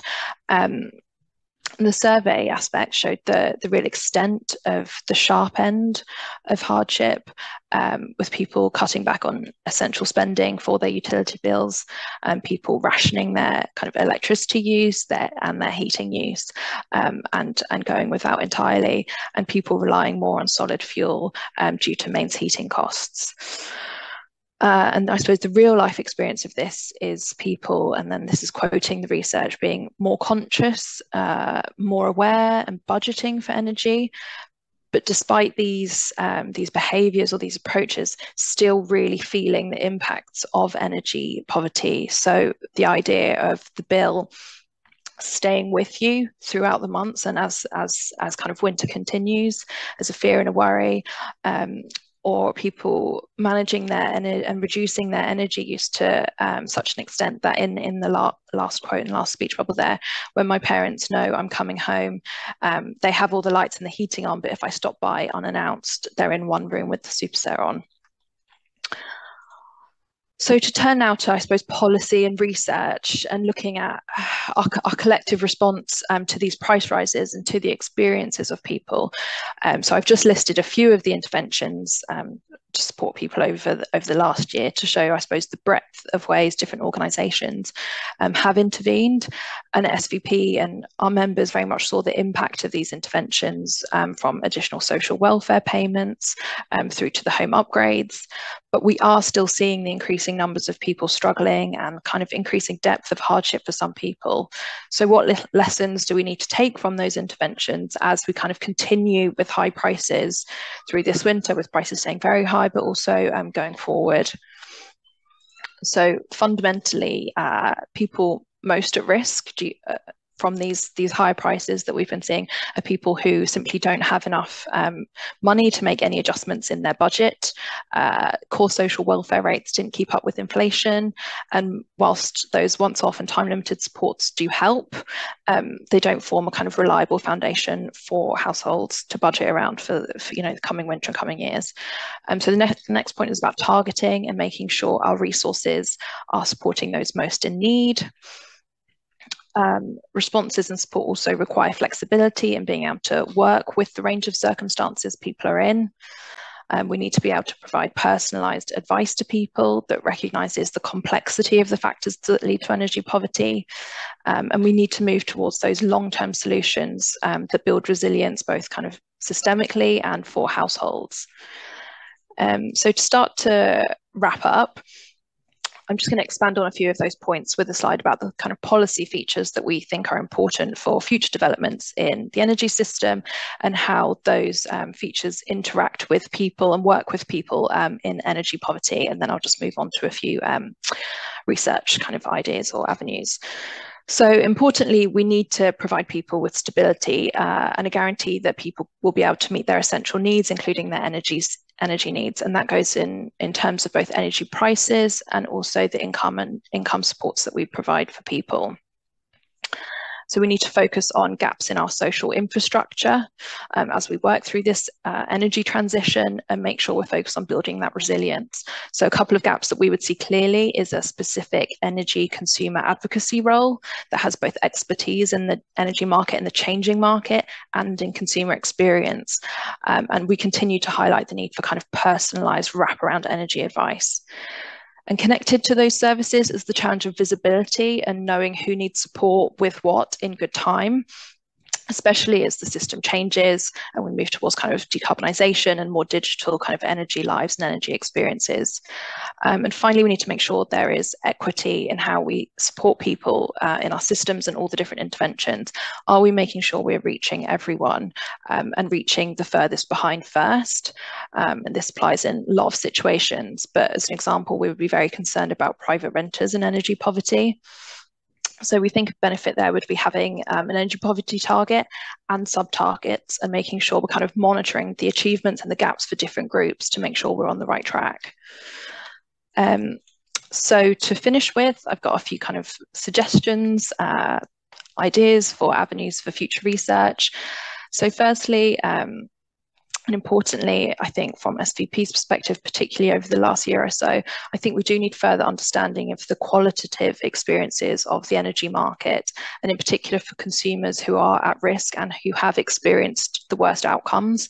So that's, I think, digging a little deeper into different payment arrangements, how different households navigate them at different times in their life, the life cycle as things come up, different tenures, and also how people with disabilities or ill health kind of face different challenges. And kind of continuing that theme, when we are introducing new technology going forward, I think we need to make sure we are aware of monitoring. We know not just how one type of kind of customer or consumer will respond, but how it will work for different types of people and interact with different kind of circumstances. And I think that starts to touch on things like participation in the planning process as well as kind of research projects. So thirdly, I think we need to kind of be imaginative in how we come up with new ways to support people within our existing systems and within new systems. And I think that applies to kind of technologies as well as our social systems and our supports there. So how do our advice systems work? How do we incorporate the voice of consumers and kind of the public? And just finally, I think we need to kind of use that wealth of experience that people have, that kind of day-to-day granular knowledge that people have of their interaction with the energy system, including people in energy poverty, and sort of design future solutions and systems with those people and with us. Thanks very much. Thanks, Issy. You know, really pertinent points for the discussion. Looking forward to drawing out in them more later, but it really just points to the importance between yourself and Cahill's presentations to having the data available to be able to inform decisions and discussions around best pathways forward. So thank you for that. Last but certainly not least, our last speaker for this session is Vice Admiral DSM Mark Mellett.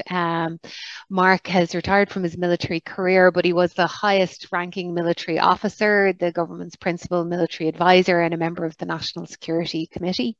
And he's most recently, I suppose, appointed by government as the chair of MARA. So that's the Maritime Area Regulatory Authority. I'm sure many here will know that. It's the new state agency for the regulation of development and activity in Ireland's maritime area. So he has served at home and abroad and brings a wealth of experience in some of the questions that we've talked about already this morning from his experiences throughout his career. So he's going to speak to us today about realising Ireland's offshore potential in achieving energy security. So I'll hand over to you. Thanks, Mark.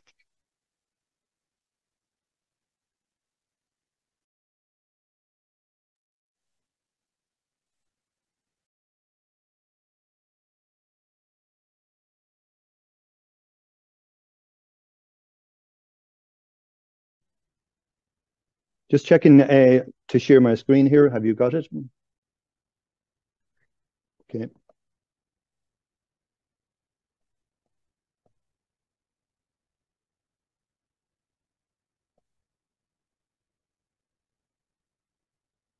Yeah, it's not allowing me to do so.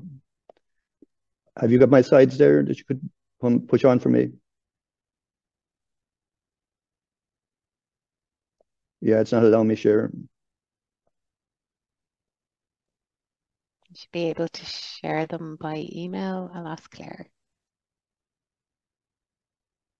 Share. When I press share, it's just saying send link, send.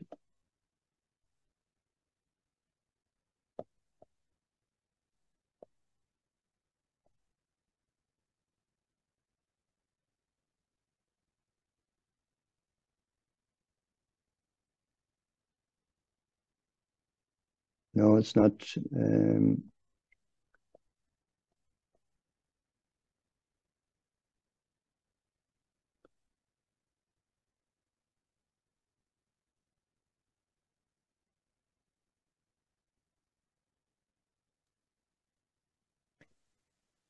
No.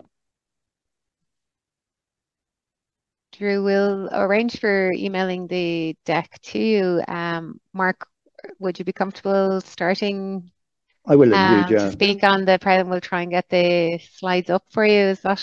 Please, so yeah, I actually sent them in to Cléirigh, so they should be listening. I'll drive on and we can speak without them.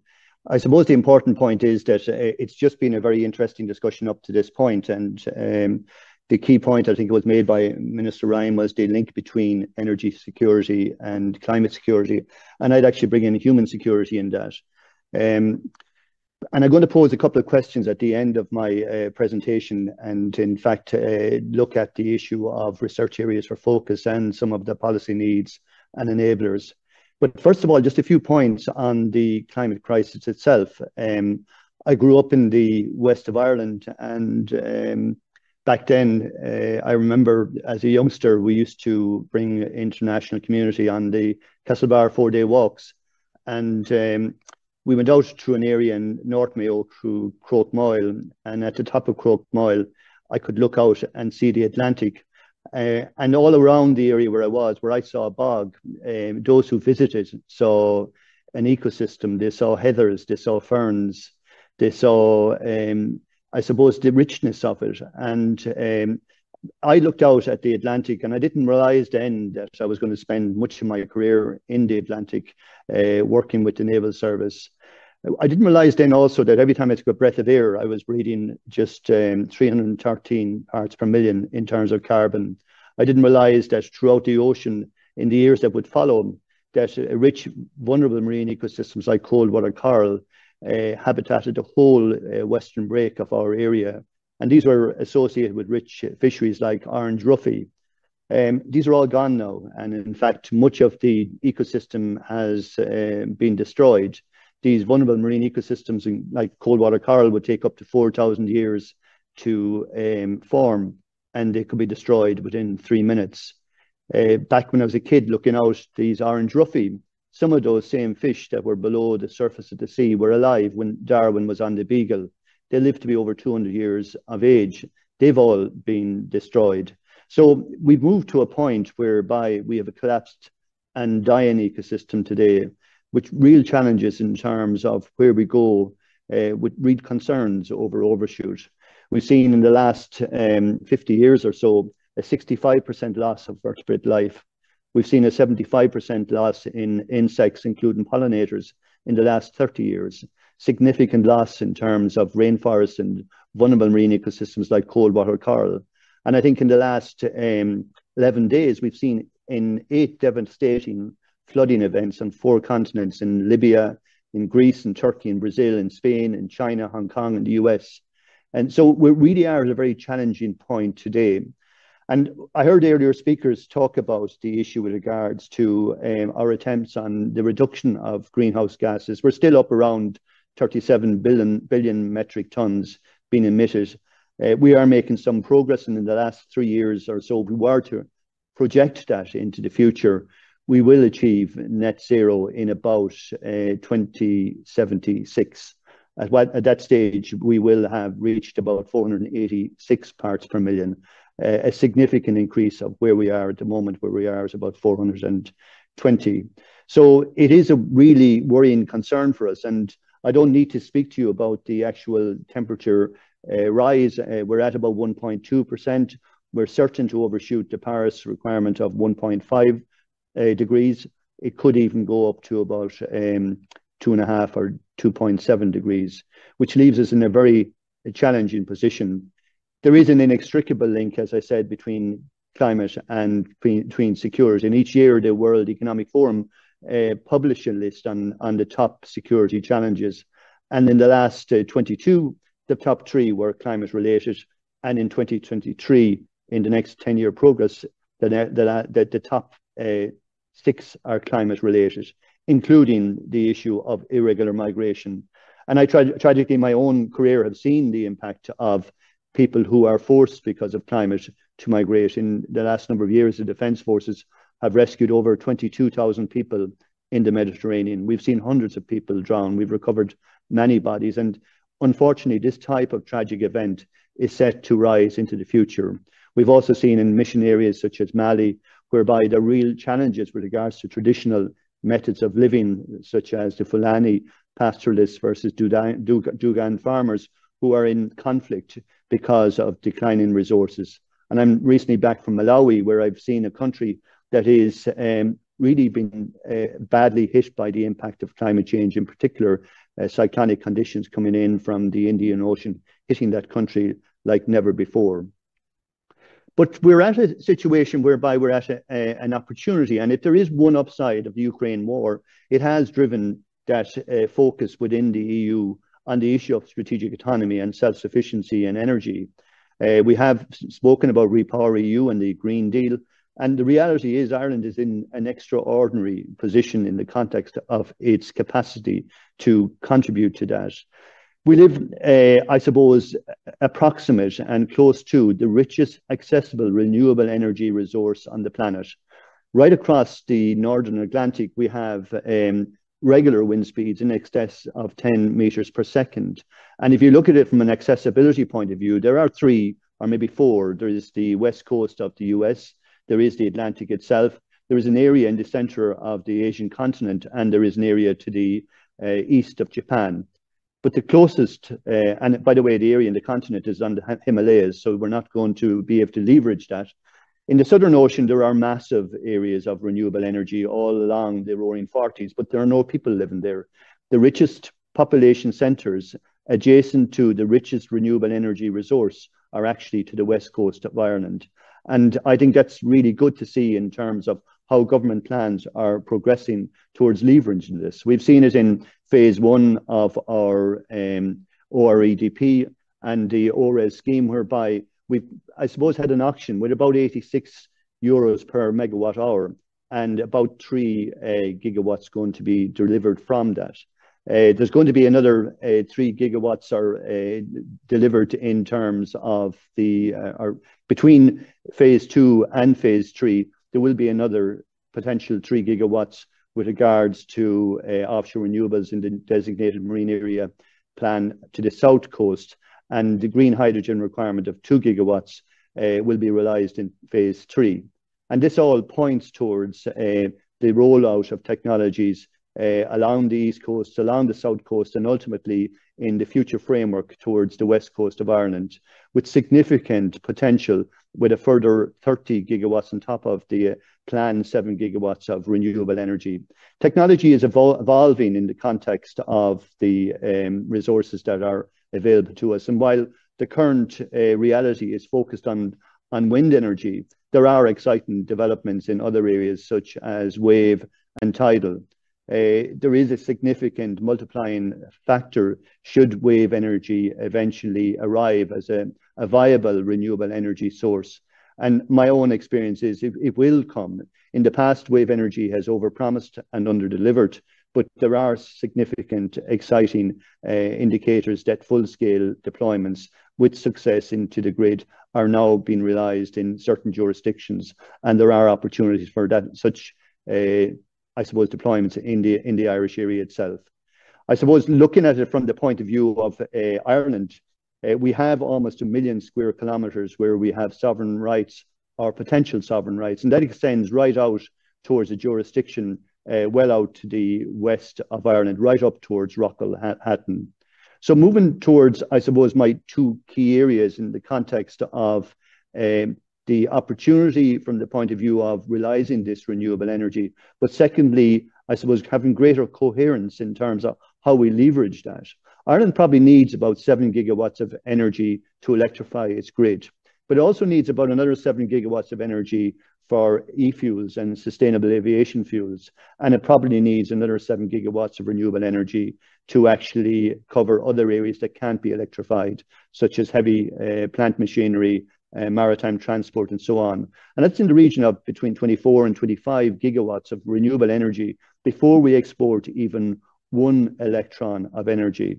So I think an interesting, and this is my first key message, area for research would be to focus on an innovation policy that facilitates the prototype testing and demonstration from renewable energy through energy park. And I'm talking about building in the Eamonn site in terms of the Atlantic Marine Energy Test Site, perhaps Galway Bay, incorporating offshore renewable energy, wave, wind and tidal, but also looking at the interface then between that and the production of green hydrogen, also linking that with carbon capture and sequestration, ultimately then the production of e-fuels. E-fuels, for those who don't know, are ultimately a green hydrogen with a carbon molecule impregnated in it. And this gives you methanol and ethanol. And these can actually be used then for aviation fuel. We need to look at new generation grid as part of this, I suppose, demonstration innovation policy. And finally, we need to look at the area of defence and security technologies. My second, I suppose, policy enabler then is to look at how we can achieve greater cross-cutting integrated maritime policy coordination and implementation in the state. In my experience, Ireland does silos very well, and we really need to look at the capacity for cross-government, the ability to pull together the disparate institutions who are in this space, often separated by government departments or institutions themselves or independent bodies, and how we can actually create the cross-cutting mechanisms for the likes of SEAI to work with marine spatial planning, to work with DECC, National Parks and Wildlife Service, DAFM, and the Maritime Area Regulatory Authority, and ultimately bringing in defence and security so that we have a teamwork and a joined up approach to dealing with our energy security requirements, our climate security requirements, and ultimately making that final link back to human security. Ultimately, there are 3 social systems that must come together.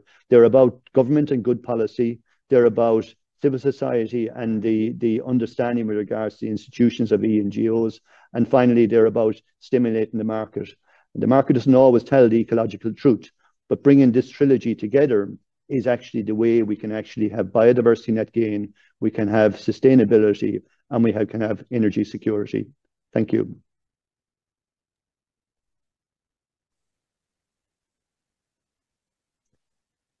Thanks, Mark, and thank you so much, excuse me, for managing without your slides as well. Well done, third professional job. One of the great things about doing our conference online is the reach in which we get. We have a huge number attending today, but unfortunately it does mean sometimes that we don't necessarily, we have issues around slide sharing, so apologies to you, Mark. Anyway, look, thanks to everybody. As I invite everyone back, I think you can see all four of our panelists now. It gives me an opportunity to welcome our fourth member, Justina Corcoran. Justina is the head of the Retail Energy Policy and Regulation Division with the Department of the Environment, Climate and Communications, and has very kindly joined us for this discussion. Justina recently joined the energy side of DECC from the climate side and has worked for a long time in the just transition piece. So to echo, I think, Issy's piece, and also Mark, you touched on it as well. So Justina, I suppose, has a real great perspective from being on the policy side to support the most vulnerable to be fossil-free first. So very warm welcome to you, Justina. As we kick off the panel, I'd really like to encourage you all to use the Q&A function. Hopefully people who are on YouTube, you're back on now, and I'm already seeing some questions come through here, so I will keep a very close eye on them. Beforehand, though, we heard a very different definition of energy security throughout this morning, and its evolving identity, and the real challenges that we have to supporting the most vulnerable to deliver on this clean energy access transition whilst ensuring we keep all the lights on at the same time. Cathal, you spoke to our dependency on imports, that we're very heavily dependent, really, and in one way that's quite a secure, in one view, when you look at some of the renewable pieces that will be playing out, like subsea infrastructure, etc., that's not fully in play yet. So what do you think, in your view, are the biggest challenges for sustainable energy security in Ireland in the shorter term? In the shorter term, I guess it's to reduce our, as we see from my colleagues' energy projections, we can see that we need to reduce oil dependency immediately. So we need to displace the oil that we use in transport and in heating. We need to electrify those where we can and reduce our use as well. And as well as that, we need to accelerate the development and the deployment of renewables in Ireland, specifically like wind and solar. And I think to meet the ambitious, as we said, our carbon budgets and the sectoral emission ceilings are in jeopardy. But to meet our targets under CAP 23, we really need to accelerate the rollout of renewables. Great, thanks, Cathal, and we'll touch on that in a minute with you, Mark. I think you spoke to some real opportunities that are there for us to be able to accelerate. But I might go to you, Issy, first, because you spoke about some of the biggest challenges experienced for those in energy poverty in very recent times. It really brought it front of mind for us all. And you went through examples of levers that could and should be considered. What's the one area, if you had to jump on one, that you would think needs the most focus to ensure that supports are targeted to those that most need it? Thanks, Margie. That's a difficult question to start off with. The one, I think it's really, am I just going to talk around the question and not answer the question? No, and I think hard because there's such a plethora, isn't there? But yeah. if you really had to land on it, what would you concentrate on first? So I think the difficulty is that we can think of energy poverty as being like at the intersection of our energy efficiency and our housing systems, our kind of low income and people being in poverty and our income systems, and then the cost of energy. And we really do need to work across all of those things if we are to lift people out of energy poverty, because for every household there is a different combination of those things going on. I think we do just have to be able to guarantee that people can meet their essential needs. I think that is just the kind of baseline of a reasonable expectation that we should be able to offer people. And part of that is people should have income adequacy, and we need to have a kind of base level of income adequacy in our social welfare systems and for everyone. But I'm just going to nip to I really think we need community energy advice. We need to be able to offer people tailored support in their energy needs, and that kind of then connects to all these different solutions. Currently, those three kind of factors in energy poverty can all be treated quite disparately for people, but they're kind of fully integrated in people's lives. So I think we do need that kind of system that people can go, I'm struggling, I don't know what there is out there to help me. So it's kind of that first point of call that then can connect people up with kind of other solutions.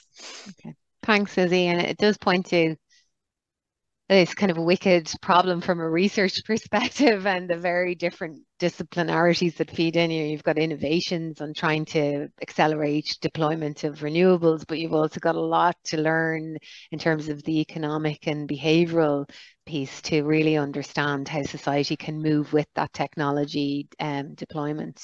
Justina, I might jump to you then, because we spoke beforehand on so you're obviously coming from this very much from the policy perspective, and you have research currently underway on understanding energy poverty. Can you tell us more about that? How did it come about, and what's happening? Okay, so thanks, and always good to hear from Issy and to get that perspective. So the government in 2023 had a big cost of living package, 2.5 billion. And 1.2 billion of that was for the energy credit, which went on every account. Brilliant scheme, 99% success rate, but it wasn't targeted. It's universal, everyone got it. And so that's, unfair. There's some people on one end who don't need it, and there's other people who probably need a little bit more. And so we want to target that. But then we go to look and see, well, how do we target it? Who do we give it to? And we realise that, there's loads of different ways we could do it, but none of them seem completely fair, equitable. And one of the issues we have is that we currently don't have a good definition for energy poverty. As it stands, the definition we use in Ireland is that it's 10% of your income. If more than 10% of your income is spent on energy bills, then you meet the definition of energy poverty. So you could have somebody in a huge house with really high heating bill, and they're paying more than 10% of their income, but they have lots of income left, so they don't need it. And on the other end, you might have somebody who has a low income base, but they're not turning on the heat. They're sitting in the cold because they're afraid to turn on the heat, or they can't afford to turn on the heat, and so they're falling outside the definition. So it's very blunt, and it doesn't really help us in targeting those supports. And the SEAI did some study on that, and they said with the crisis, there's now about 30% of people who would meet that definition. But still, it's still too crude. So Issy alluded to it there. One of the key measures that's actually missing out of that, or one of the key metrics we're looking at, is around energy efficiency, and that's not taken into that calculation at all. And there's other measures as well. So the SEAI are doing some research on behalf of the department, and it's around that whole definition of energy poverty, and to come up with a new workable definition for Ireland. Now, as with research, it will take time. It's a 3-year project. They're well into it now. There's a year and a bit gone, and the current piece of work that they're looking at, and there will be something out on this later on in the year, is they've been working very closely with the CSO, and they've been working with the survey on income and living conditions, and the BER, and the energy rating data. So they've been matching those two databases together, and the ESRI, that work is done, and the ESRI is now analysing that data. And so that'll look at the relative contribution of income and energy efficiency, and there will be a paper out on that later in the year. So that should give us, you know, that's kind of the interim piece that we're looking at. But yeah, it is very difficult, and it's one of the biggest challenges is having that piece of robust data that will allow us to target those supports better. Thanks, Justina. And before I jump to you, Mark, it's really interesting, I think, because it's a real interface between research and policy, where policy is really helping to support you. How does that process work for you in the best way, do you think, coming from a policymaker perspective, like getting that information into your hands in the most assumable way? Like, how does that work for you? For me, from the experience I had working on the climate side of the house, so I looked after the National Dialogue on Climate Action, and the Minister referenced one piece of research there that was done was on the EPA did a huge piece of research, 4,000 people, climate in the Irish mines. But we also then engaged with all of society, and we had over 4,000 responses there, and we had loads of stakeholder groups, and we had loads of data. We had all the data in the world, and we had it held centrally. And so it was no use to us, you know, we weren't the ones writing the chapters, we're not the ones writing the policy for the climate action plan. And across our department, there's 20, and other departments, there's 22 pen holders, who are each responsible for drafting a chapter in the climate action plan. And because that has to be done on an annual basis, that process is just always ongoing. And so you have a very, very short window when you know that those people are starting their drafting and they're looking around, and it's that timely piece. You need to have your outputs from those processes. You need to have your outputs from the research ready and to hand it to them at that point, because it's only then that their mind is in that place, it's focused, and it's going to go in. So that timely piece for me is the most important. Like, you can have all the research there, but it really needs to feed into policy and policy obviously needs to be open to receiving it, but it does need to feed in on that timely basis is what was the biggest piece for me. Great, thanks, Justina. I can see loads of questions bubbling in. I'll go to them in 1 minute. I just wanted to go to one question first with you, Mark. We're very aware, and as you spoke to, the real potential of offshore for energy for Ireland, how it can serve us at home and potentially abroad.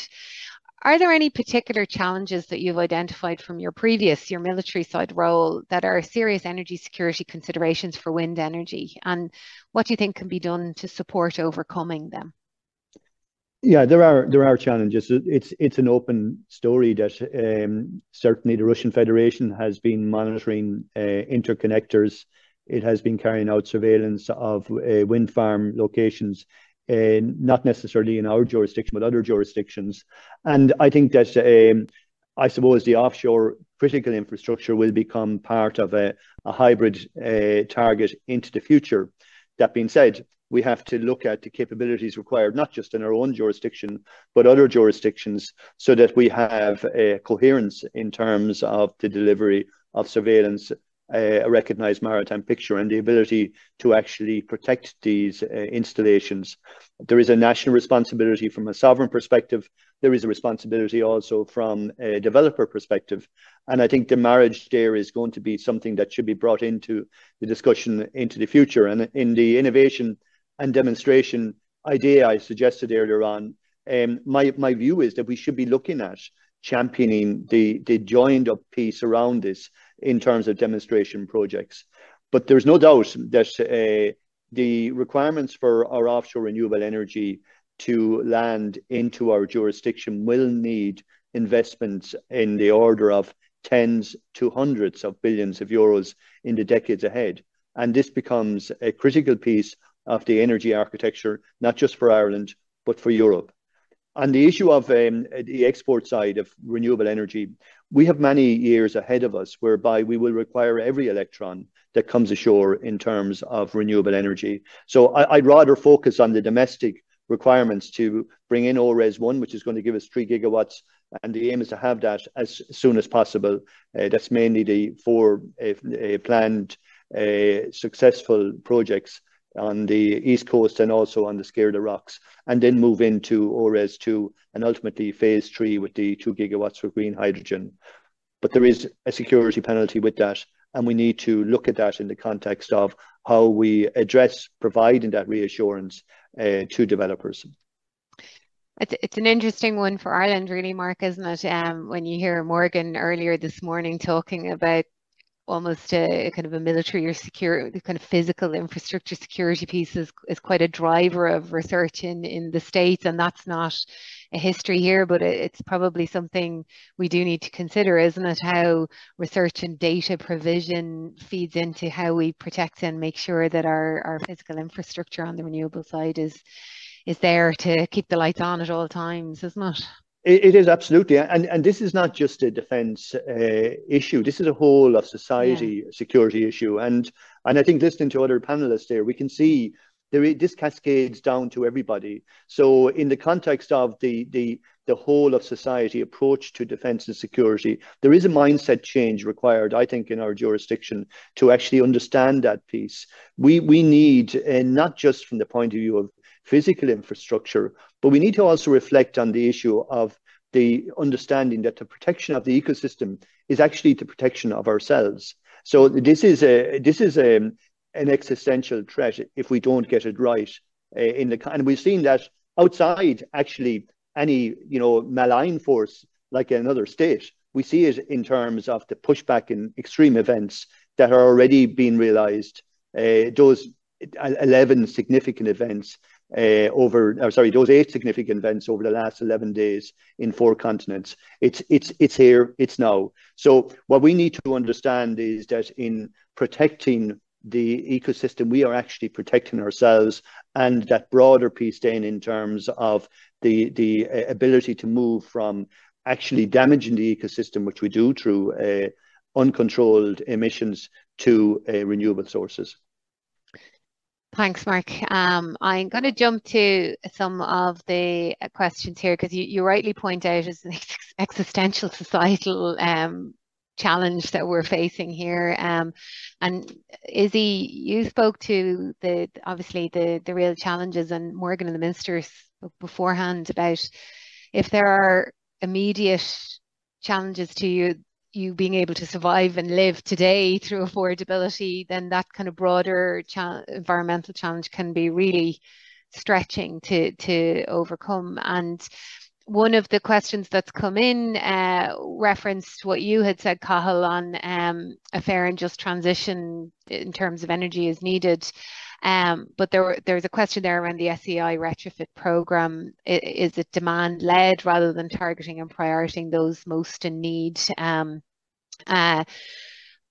I'll open it up for comment from others. I might just, I suppose, cover it. Obviously, the retrofit programme is a mix of, the local authorities' social housing programme, and also the warmer home scheme, which is fully funded retrofit. And then there's obviously a whole mix of supports for other homeowners to be able to upgrade their homes, that it's a grant towards those. So there is a broad mix of offerings there, as opposed to it just being the one-stop shop to homeowners as a grant scheme. Targeting as well, I suppose want to, as chair, don't want to go into it, but obviously there's a significant amount of looking at the data around who it's reaching, etc., and what homes are the lowest BERs, for example, that we will want to help pull up to the higher BERs. Cathal, I don't know whether you want to comment any further on that. Issy, you may want to come in. It really is looking, the comment is about EU cities have adopted a targeted approach which looks at public and social housing first in the retrofit, and then targeting neighbourhoods with the aim of a blanket approach. So any further comments? Well, I think I'm probably not the person with the expertise in this area, but we have to. The problem is the affordability of the fuel. As the affordability of the fuel goes out of whack with price volatility, that leaves people in a very bad place when it comes to trying to retrofit their homes or anything else. It eats up all available income there. So I think as well as people suffering from, fuel poverty and not being able to heat their homes. There's also the fact that price volatility impacts on the ability of householders to retrofit their homes. Thanks. I see a comment, and I don't know, Issy, if you wanted to come in, that's come in afterwards, saying, are universal benefits necessarily bad? Compared to the arguments for universal basic income, there are big advantages to universal services and benefits, such as minimal costs of bureaucracy, no social stigma.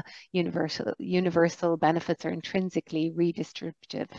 Any comment to that? Is, I suppose, a question perhaps for you, Issy and Justina. Are universal benefits necessarily bad? Oh, Justina, do you want to come in first and then I can pitch in as well? Yeah, I don't Or mind. is that to the last question? Sorry, I don't know. I don't. I on that one as well. Yeah. Okay. I don't want. Yeah. Okay. Well, I'll go. So I don't think they really. I think it's the perceived unfairness of them. It's hard. But when we just looked at the recent electricity credit, it actually. Well, it was very welcomed by everybody. So it was a very popular scheme. It was really, really clean to administer because, it was one MPRN and one household. So 2.2 million addresses, households could be reached with this. It was a flat amount of €200. And so people in higher income bands probably have bigger homes to heat and bigger bills, whereas people on the lower income might have smaller homes, so it's proportionally worth more. So it's probably not as aggressive as it seems. And I know that some of the economic analysis that was done and some of the analysis that was done on that to see, how fair it was, is coming back quite positive, that it's not as aggressive as it might look, on the face of it, where you say everybody gets it no matter if you need it or, if you're getting enough. So there's definitely advantages. And in terms of trying to could say we won't give it to this people or we'll give more, that there's a huge cost associated with that in trying to target it. But I think from a human perspective, I think it lands better where you're really trying to focus on giving the most to those who need it most, and you're not giving additional to people who really don't need it. I think that there's a real unfairness. There's a strong feeling of unfairness there, and I think that's something that we should try and avoid if we can. But yeah, I think it's better that we reach. I think it's better that we make sure we reach everybody, and so we know that people who might have fallen out the net, if we targeted it, that needed it, that at least they're getting it. So yeah, it's a difficult one. But Issy, you might have something more. Thanks. Yeah, I'm not sure how kind of broadly the question was talking. Oh, so obviously there is definitely an argument and a strength in having kind of supports that are there, and we definitely need kind of services and income supports that are there for everyone, as I suppose kind of the safety net that is there for us. And just to kind of think particularly about kind of energy and maybe the sort of energy supports over the last year or so, we obviously had the tranche or the rounds of the universal credits, which obviously gave a huge amount of support to people, and we certainly saw the impact of those supports at SVP on people. I think Justina has just gone through, the arguments, and I suppose we would really, see that benefit of really, really using the resources we have targeted towards the people who we know. And we definitely now know, after having been through this over the last year, who really needs support. And so we have these resources that we have. Let's target them towards the people who we know kind of really, really saw the impact of those first rounds of electricity credits, but still were experiencing hardship and still struggled. So now we're going into this winter. Let's kind of learn from that and kind of really kind of weight our resources towards them, I suppose. Define yeah, a bit better. Okay, thanks, Issy. I'm conscious I'm eating into people's coffee. I did want to go back with a quick 1 or 2 minutes to you, Mark, because you touched on it in your presentation, and again, you were speaking a minute ago about there's a lot of conversation about wind energy as an export, but you've highlighted in conversations we've had and again today that there's a huge opportunity for our home needs first, and that there's a lot there in terms of research and development and deployment to harness our offshore energy for home needs. Can you just broaden on that quickly for a few minutes on where you think the best, I know you mentioned Amit's, for example, which is kicking off, but where you think the real best advantages for research are, or opportunities for research are, to realise delivering energy security at home? Yeah, I think that a state-backed demonstration park that is building the various elements that actually give you energy security is something we should look at. At the moment, I hear it's we're trying to get developers to look at green hydrogen and the issue of e-fuels, whereas we have led internationally with the concept of the Atlantic Marine Energy Test Site. I know it's something that Mara has to get its arms around, and certainly I will be working with Laura Bryan on trying to expedite any consenting requirements that have to be expedited there. Similarly, with regards to Galway Bay. This Galway Bay is a quarter-scale test site, Amit's is a full-scale test site. So now we have the actual the thought process nationally and in government to actually stimulate renewable energy. But the next piece then is not just to stop with the electron production, to look at what you do with those in terms of electrification of the grid. That's a given, but also perhaps the step beyond that with regards to production of green hydrogen and the actual ability to produce e-fuels. That's something that is still a new technology, it's new science, and I think the idea of the government putting its arms around that to actually bring from a renewable energy electron through let's say, and research into the grid, into an energy park where you're doing the green hydrogen and also the carbon capture. We need everything into the future. We need every molecule of carbon to be taken out of the air. So my view is that when we've electrified, when we created e-fuels, when we have our aircraft working on sustainable aviation fuel, we should also be using sustainable renewable energy then to actually do carbon capture and to take it out of the air, put it into the ground, turn it into stone as they're doing in Iceland. We are actually in a desperate position with regards to the amount of carbon that's in the air. So it's not good enough just to get to net zero on the basis of the current trend. We need to accelerate to net zero and beyond then in terms of the removal of carbon out of the air. So I'm harping on this a small bit, but the important piece is a holistic research focus on an innovation demonstrator that looks at renewable energy through a grid into energy park, production of aviation or e-fuels, and make that as something that is attractive internationally.